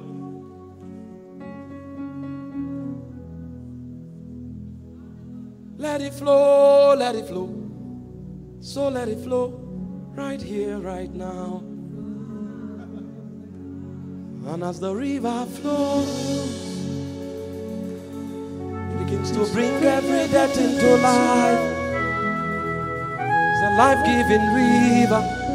So let it flow right here, right now. I was sharing with them in Manchester 3 weeks. Is it 3 or 4 weeks ago like this? And a woman came with crutches, struggling. No prayer. Madam, you are in an atmosphere of power. Drop it. And she thought it was a joke. Yeah, drop it. And she dropped it. She started walking.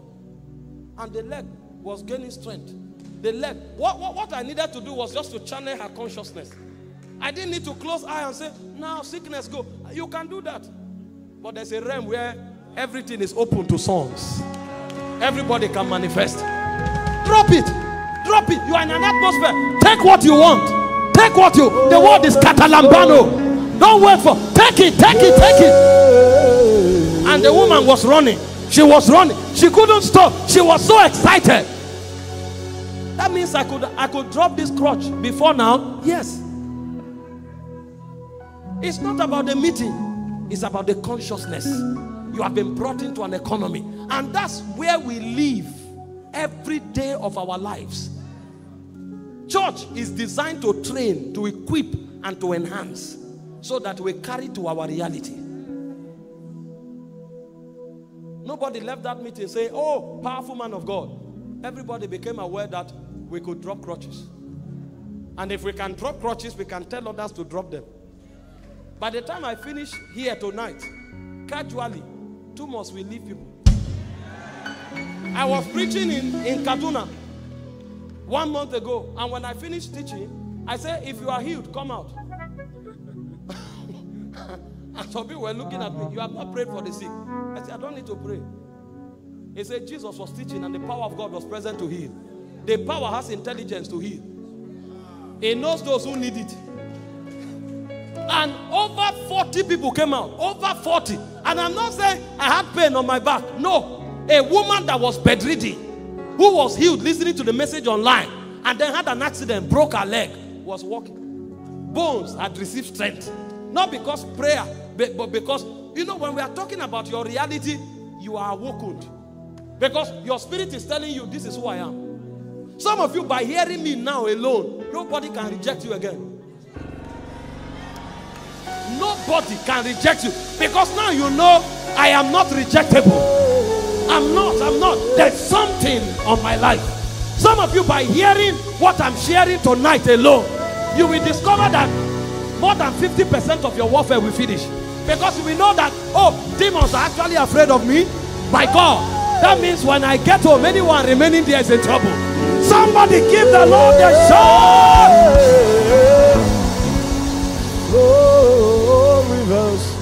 Hear me. See, some of you, by hearing what I'm sharing now, you will go and start that business. That company that you were feeling inferior, how can I start a company? You will just go and discover that the power is there. The power was always there. And you will start. Some of you who have been struggling with ministry, struggling with what you are doing, you just discover now that gods don't struggle with what they do. And things will change. Things will just be changing every day. Let it flow, let it flow. Let it flow, let it flow. Let it flow, let it flow. So let it flow right here, right now. And as the river flows, it begins to bring every death into life. The life-giving river. So let it flow right here, right now. As the river flows, as the river flows, it begins to bring every death into life.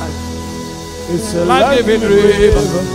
Oh, let it flow right here, right now. You know what I'm picking now? There's a flow of the energy of life. Some of you, that things have died in your hands. Some of you, things, you've lost things that you were in charge of. Something will flow now. You won't just have restoration, but you'll become a force in those areas. And suddenly nothing can die around you again. Oh my God.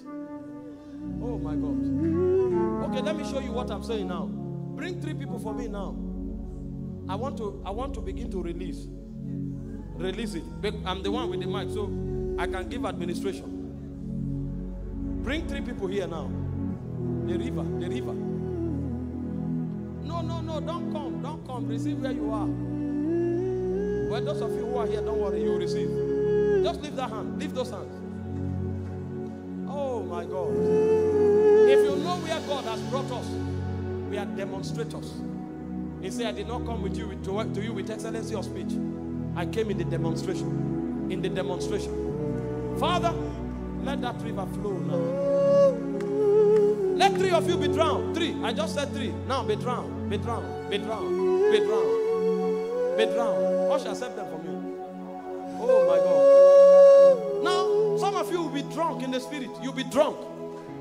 Be drunk in the spirit. Let the waters of life flow into your vessel. Let it flow. Let it flow. Let it flow. Let it flow. Let it flow. What shall accept them? Let it Let it flow, let it flow. Let it flow, let it flow. Let it flow right here, right now. And as the river flows, it begins to bring every damn thing to life. It's a life-giving river. Oh, let it flow right here, right now. Bring them to the altar. Bring them La here. la la la la la. Bring them here. La la la la la la. La la la la la la. Mehila kapera davuda savak. Let it flow, let it flow.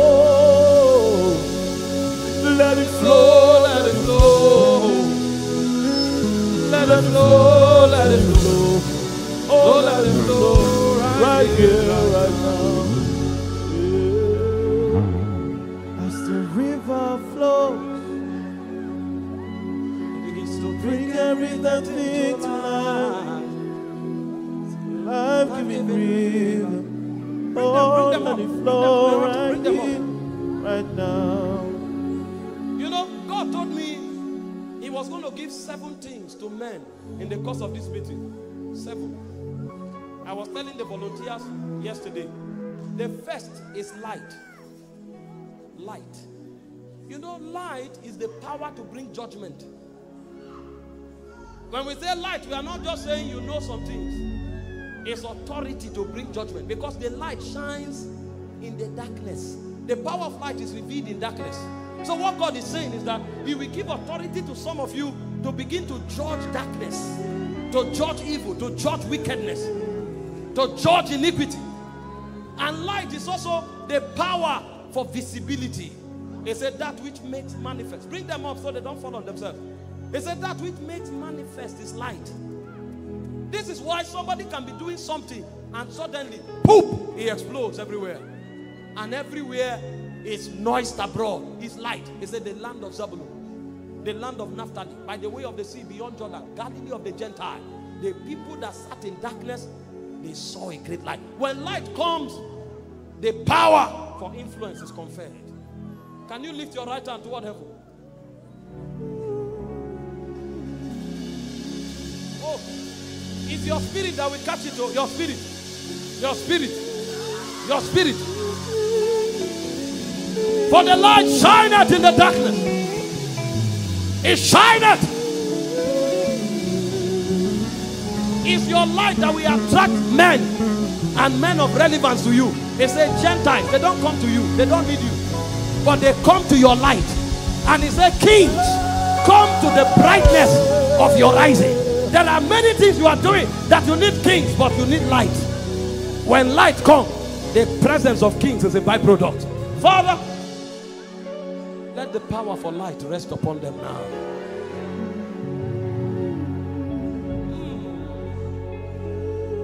Bring these people up first. Bring them up first. Let me manage what is happening here. Life-giving river. Oh, let it flow right here, right now. The Lord of hosts, Lift your hands toward heaven. the King. Some of you will receive light that empowers for judgment. You will talk. You will talk. Policies will be changed. You will talk. Demons will flee. You will talk. Evil will stop. Some of you will receive light that brings visibility. Suddenly kings will start looking for you. Men will seek you like precious jewels. And some of you will receive light that will give you influence in your generation. Lift your hands up now. Lift your hands. Let those encounters begin. Help them, help them. Let those encounters begin. Holy Ghost, carriers of light, carriers of light. I'm seeing men with power to judge, men with power, women with influence and visibility. Wherever you are standing, I bring you under the government of light. Step into that glory. Yahweh, Sabaoth, the Lord of hosts, the King of glory. Yahweh, Sabaoth, Yahweh, Sabaoth, the Lord of hosts. Reveal your glory, Yahweh Sabaoth, Yahweh Sabaoth, Yahweh Sabaoth, Yahweh Sabaoth, Yahweh Sabaoth. I've seen some of you. Downloads are happening to you now. There are activations of graces. Activations. You can feel yourself literally checking as though you have come under current, electric current.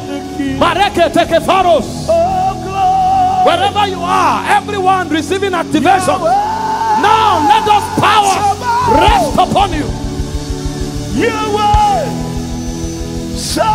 Help the ushers.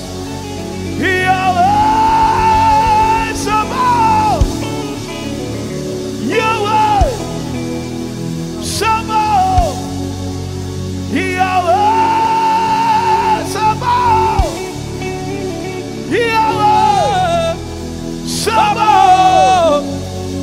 Yahweh Sabaoth, Yahweh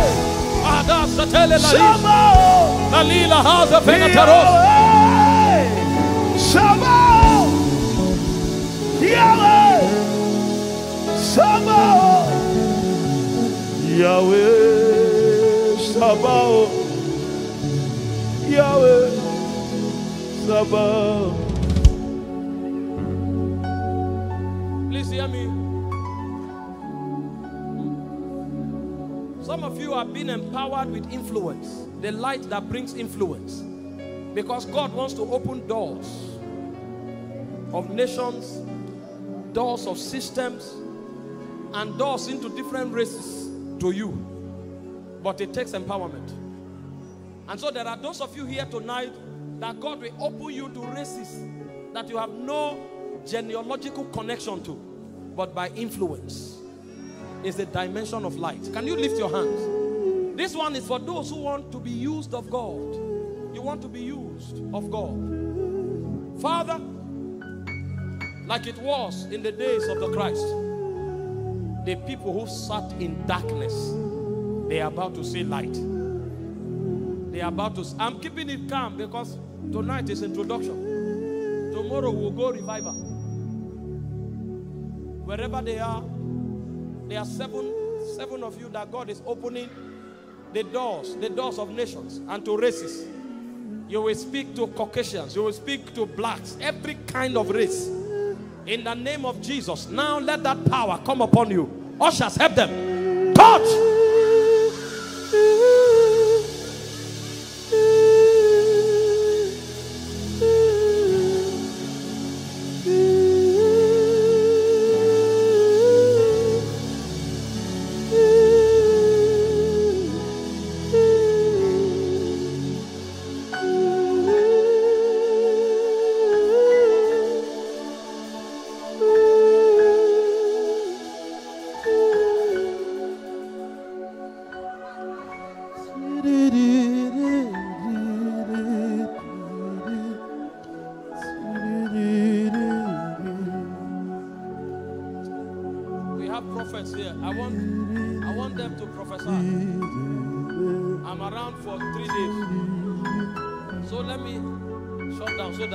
For the next 10 minutes, Since they won't be around, let them just speak to and show you some other dimensions. Now, I want to cause sickness. I want to cause sickness. And I will do it in a very unconventional manner, highly unconventional, so that you can do it in the market. Don't go and say, oh, it's anointed. No, it's what I taught you now. Authority. When I teach tomorrow morning, I will go into the 7 dimensions of the spirit man. The 7 dimensions. But let's select some things that we want God to deal with. Number 1, tumor. Number 2, arthritis. Number 3, ear challenges, deafness. Number 4, eye conditions. And then number 5, muscular and bone challenges. Let's channel God's power there. Now. So if you have any of those challenges, place your hand there. Please help her. If you have any of such, place your hand. Eye condition, ear condition, bone condition. Place your hand there. You have a tumor. It's about to leave.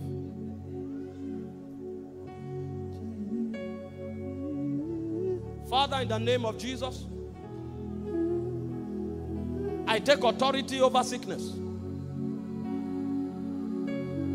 tumors, arthritis, fractures in the bone, deafness, blindness, all forms of eye contradictions. I take authority now. In the name of Jesus, I command those infirmities to leave now. I command those chains to break in the name of Jesus. Ears begin to hear perfectly. Eyes begin to see perfectly. Pains go forever. I command tumors to dematerialize now. Tumors, pile, breast lump, cancer, go in the name of Jesus. And every form of bone fracture, shoulders, knee, every form of bone condition, I command you to leave now. These ones are sons of God. Every force that masters the fallen man cannot master you. And so I decree your liberty now. Eyes begin to see in the name of Jesus. Ears begin to hear in the name of Jesus. Pains be gone in the name of Jesus. Bones receive strength in the name of Jesus. The Holy Ghost is telling me about heart. I'm hearing palpitations, hole in the heart. Somewhere on this road, towards the back there. I'm hearing now there's somebody with a heart challenge towards the back there. Can that person, can you lift your hand? Bro, you are the one? Oh, but place your hand there. That condition is going now. In the name of Jesus, receive life. I command the palpitation to stop. I command that hole to be filled. Be healed in the name of Jesus. Breathe in and breathe out.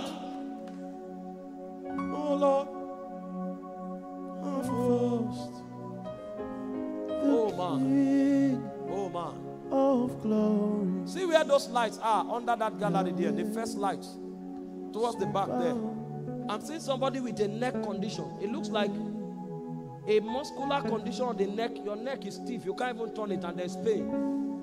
And I'm picking that from there. Towards the back there. Is there anybody there with that neck condition? Lift your hand. You are in front. I mean a bit back. But you can put your hand there. Towards the back. Check your neck. Is there anybody who came with a neck condition? I'm receiving that now. There's pain on the neck.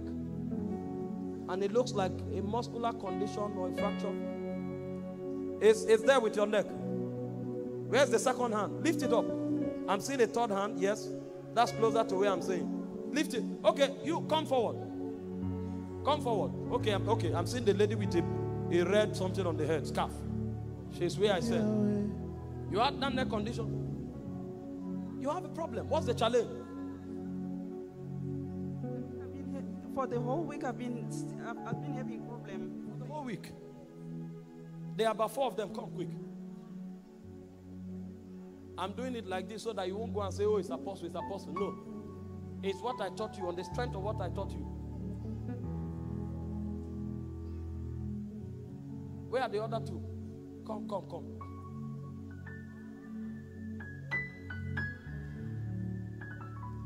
You have the challenge.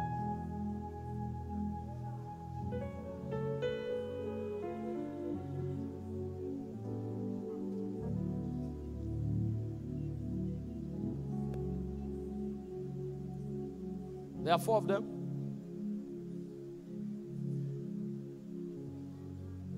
Place your hand and rebuke the condition. Command it to go.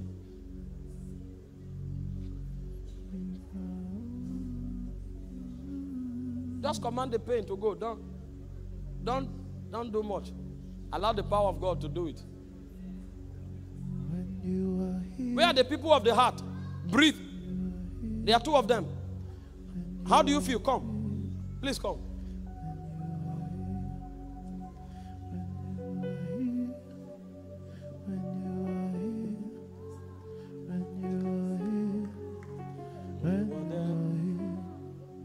When you are there, turn that place now. Turn it aggressively. Don't be afraid. Don't go back. We didn't pray for formality. Turn it. Turn it. Look for that challenge. It is gone. Sister, turn it. Check it. Check the challenge. Check it. When you are there. When you are there. Bro, what was the challenge with your heart?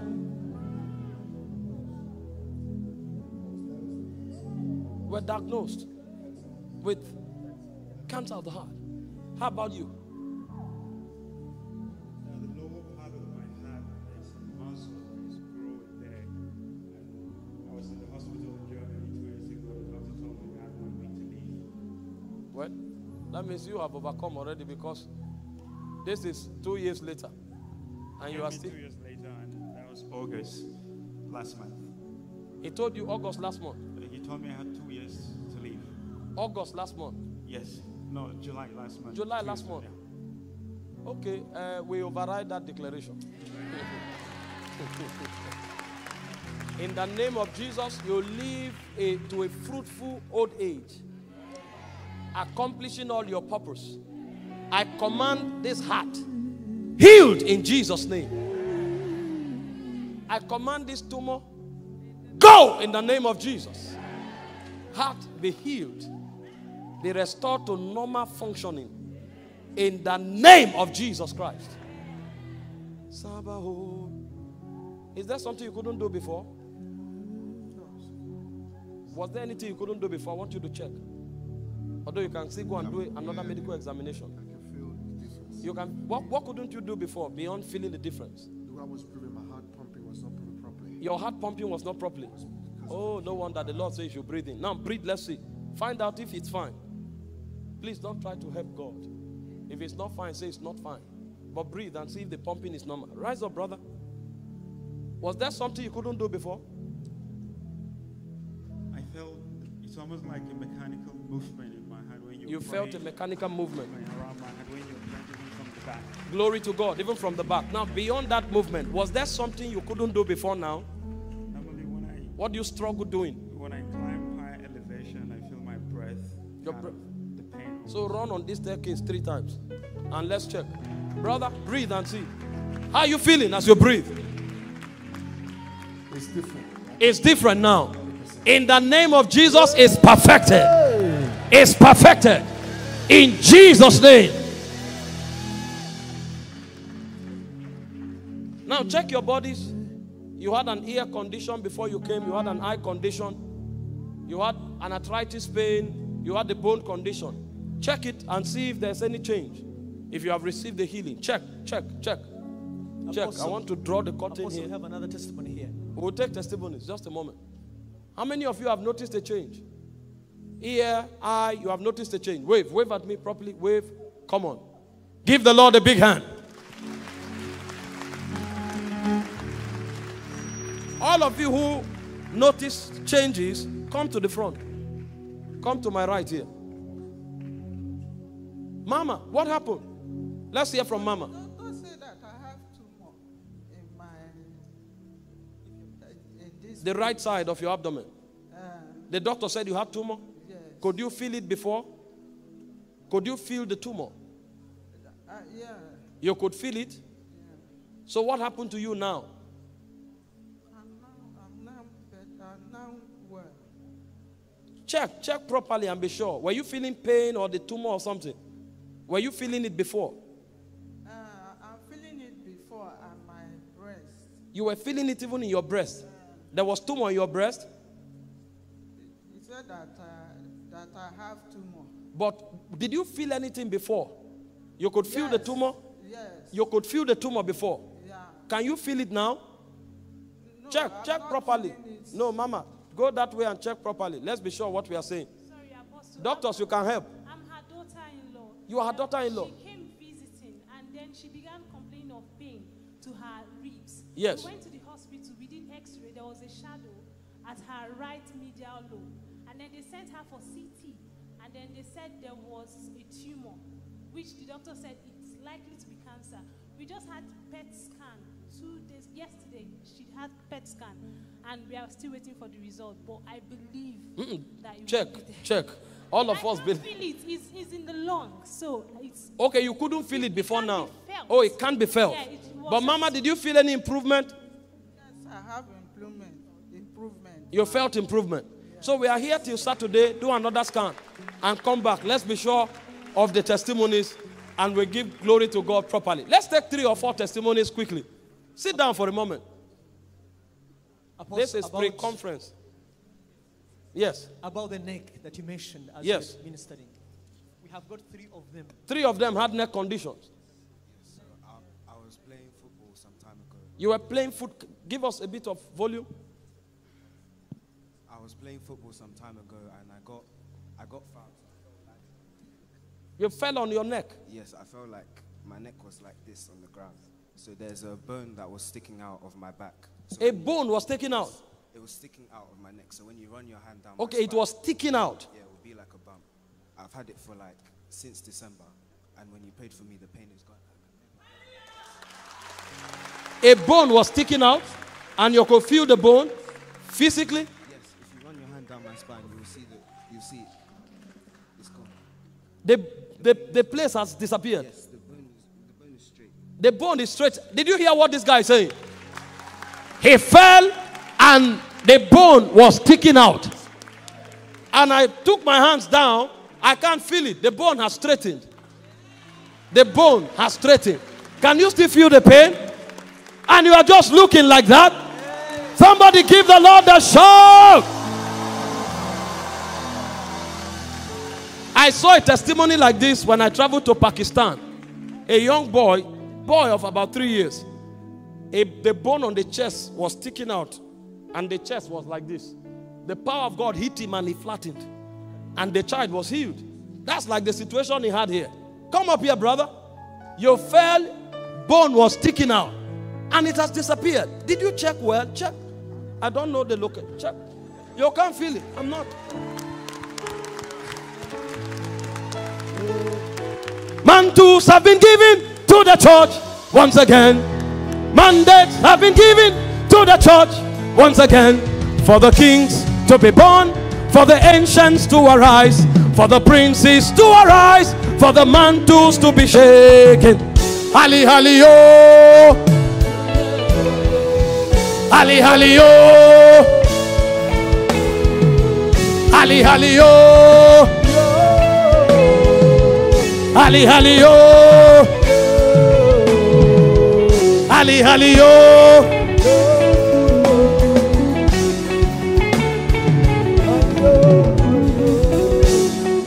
Give the Lord a big hand. What happened? Let's just be quick. Yes. Apostle, since a full week, since last week, she has had excruciating pain in her neck. But as you were declaring, the pain just disappeared. The pain has gone. Forever in the name of Jesus. She's celebrating. Let's have 2 people so we'll take Our maybe a sister few. here, when she was giving birth, the disc was dislocated. What disc was dislocated?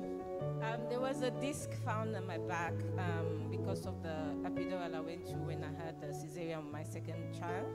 And they said if they remove it, I'll paralyze. So I've been in that pain since 2010. A disc was dislocated? Yes. During childbirth? Yes. 2010? Yes. And they said if they removed that disc, you'll be paralyzed. So you had to bear that pain. For years. Since 2010. That's 14 years now. What happened to you tonight?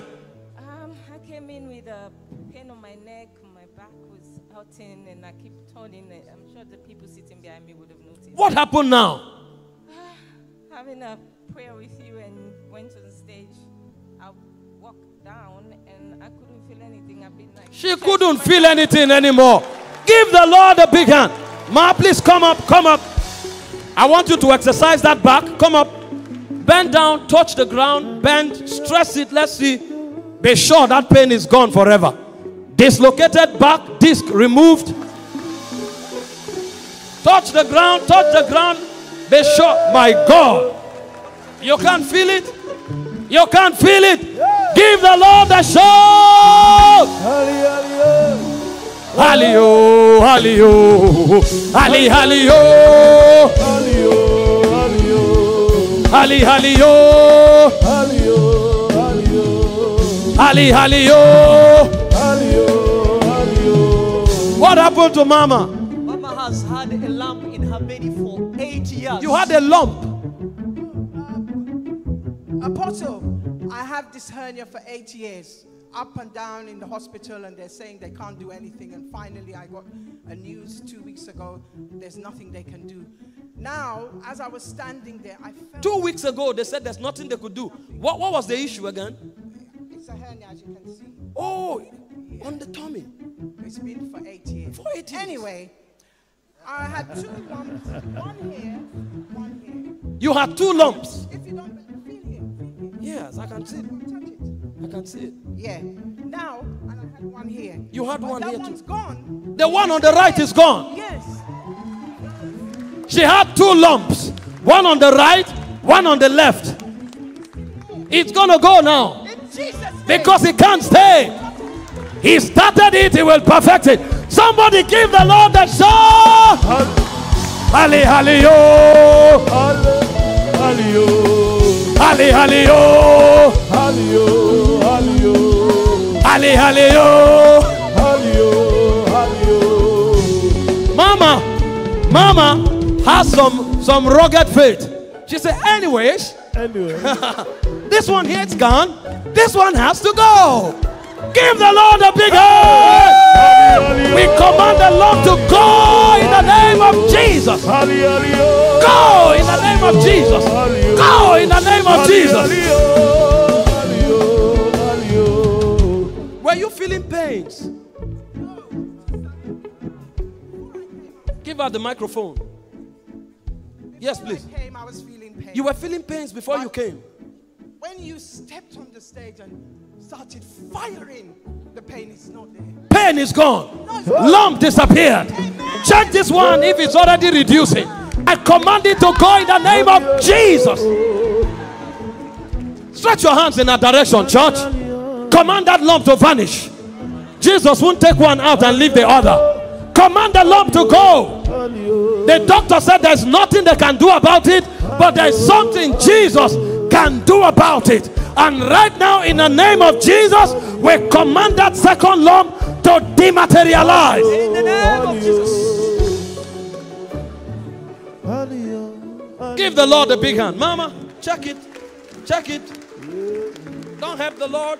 Is he reducing? Just be sure. Don't help Jesus. No, I'm never. You are here tomorrow again. I'm not a liar. That's right. Yes. My goodness, I love her spirit. Mama is not a lie.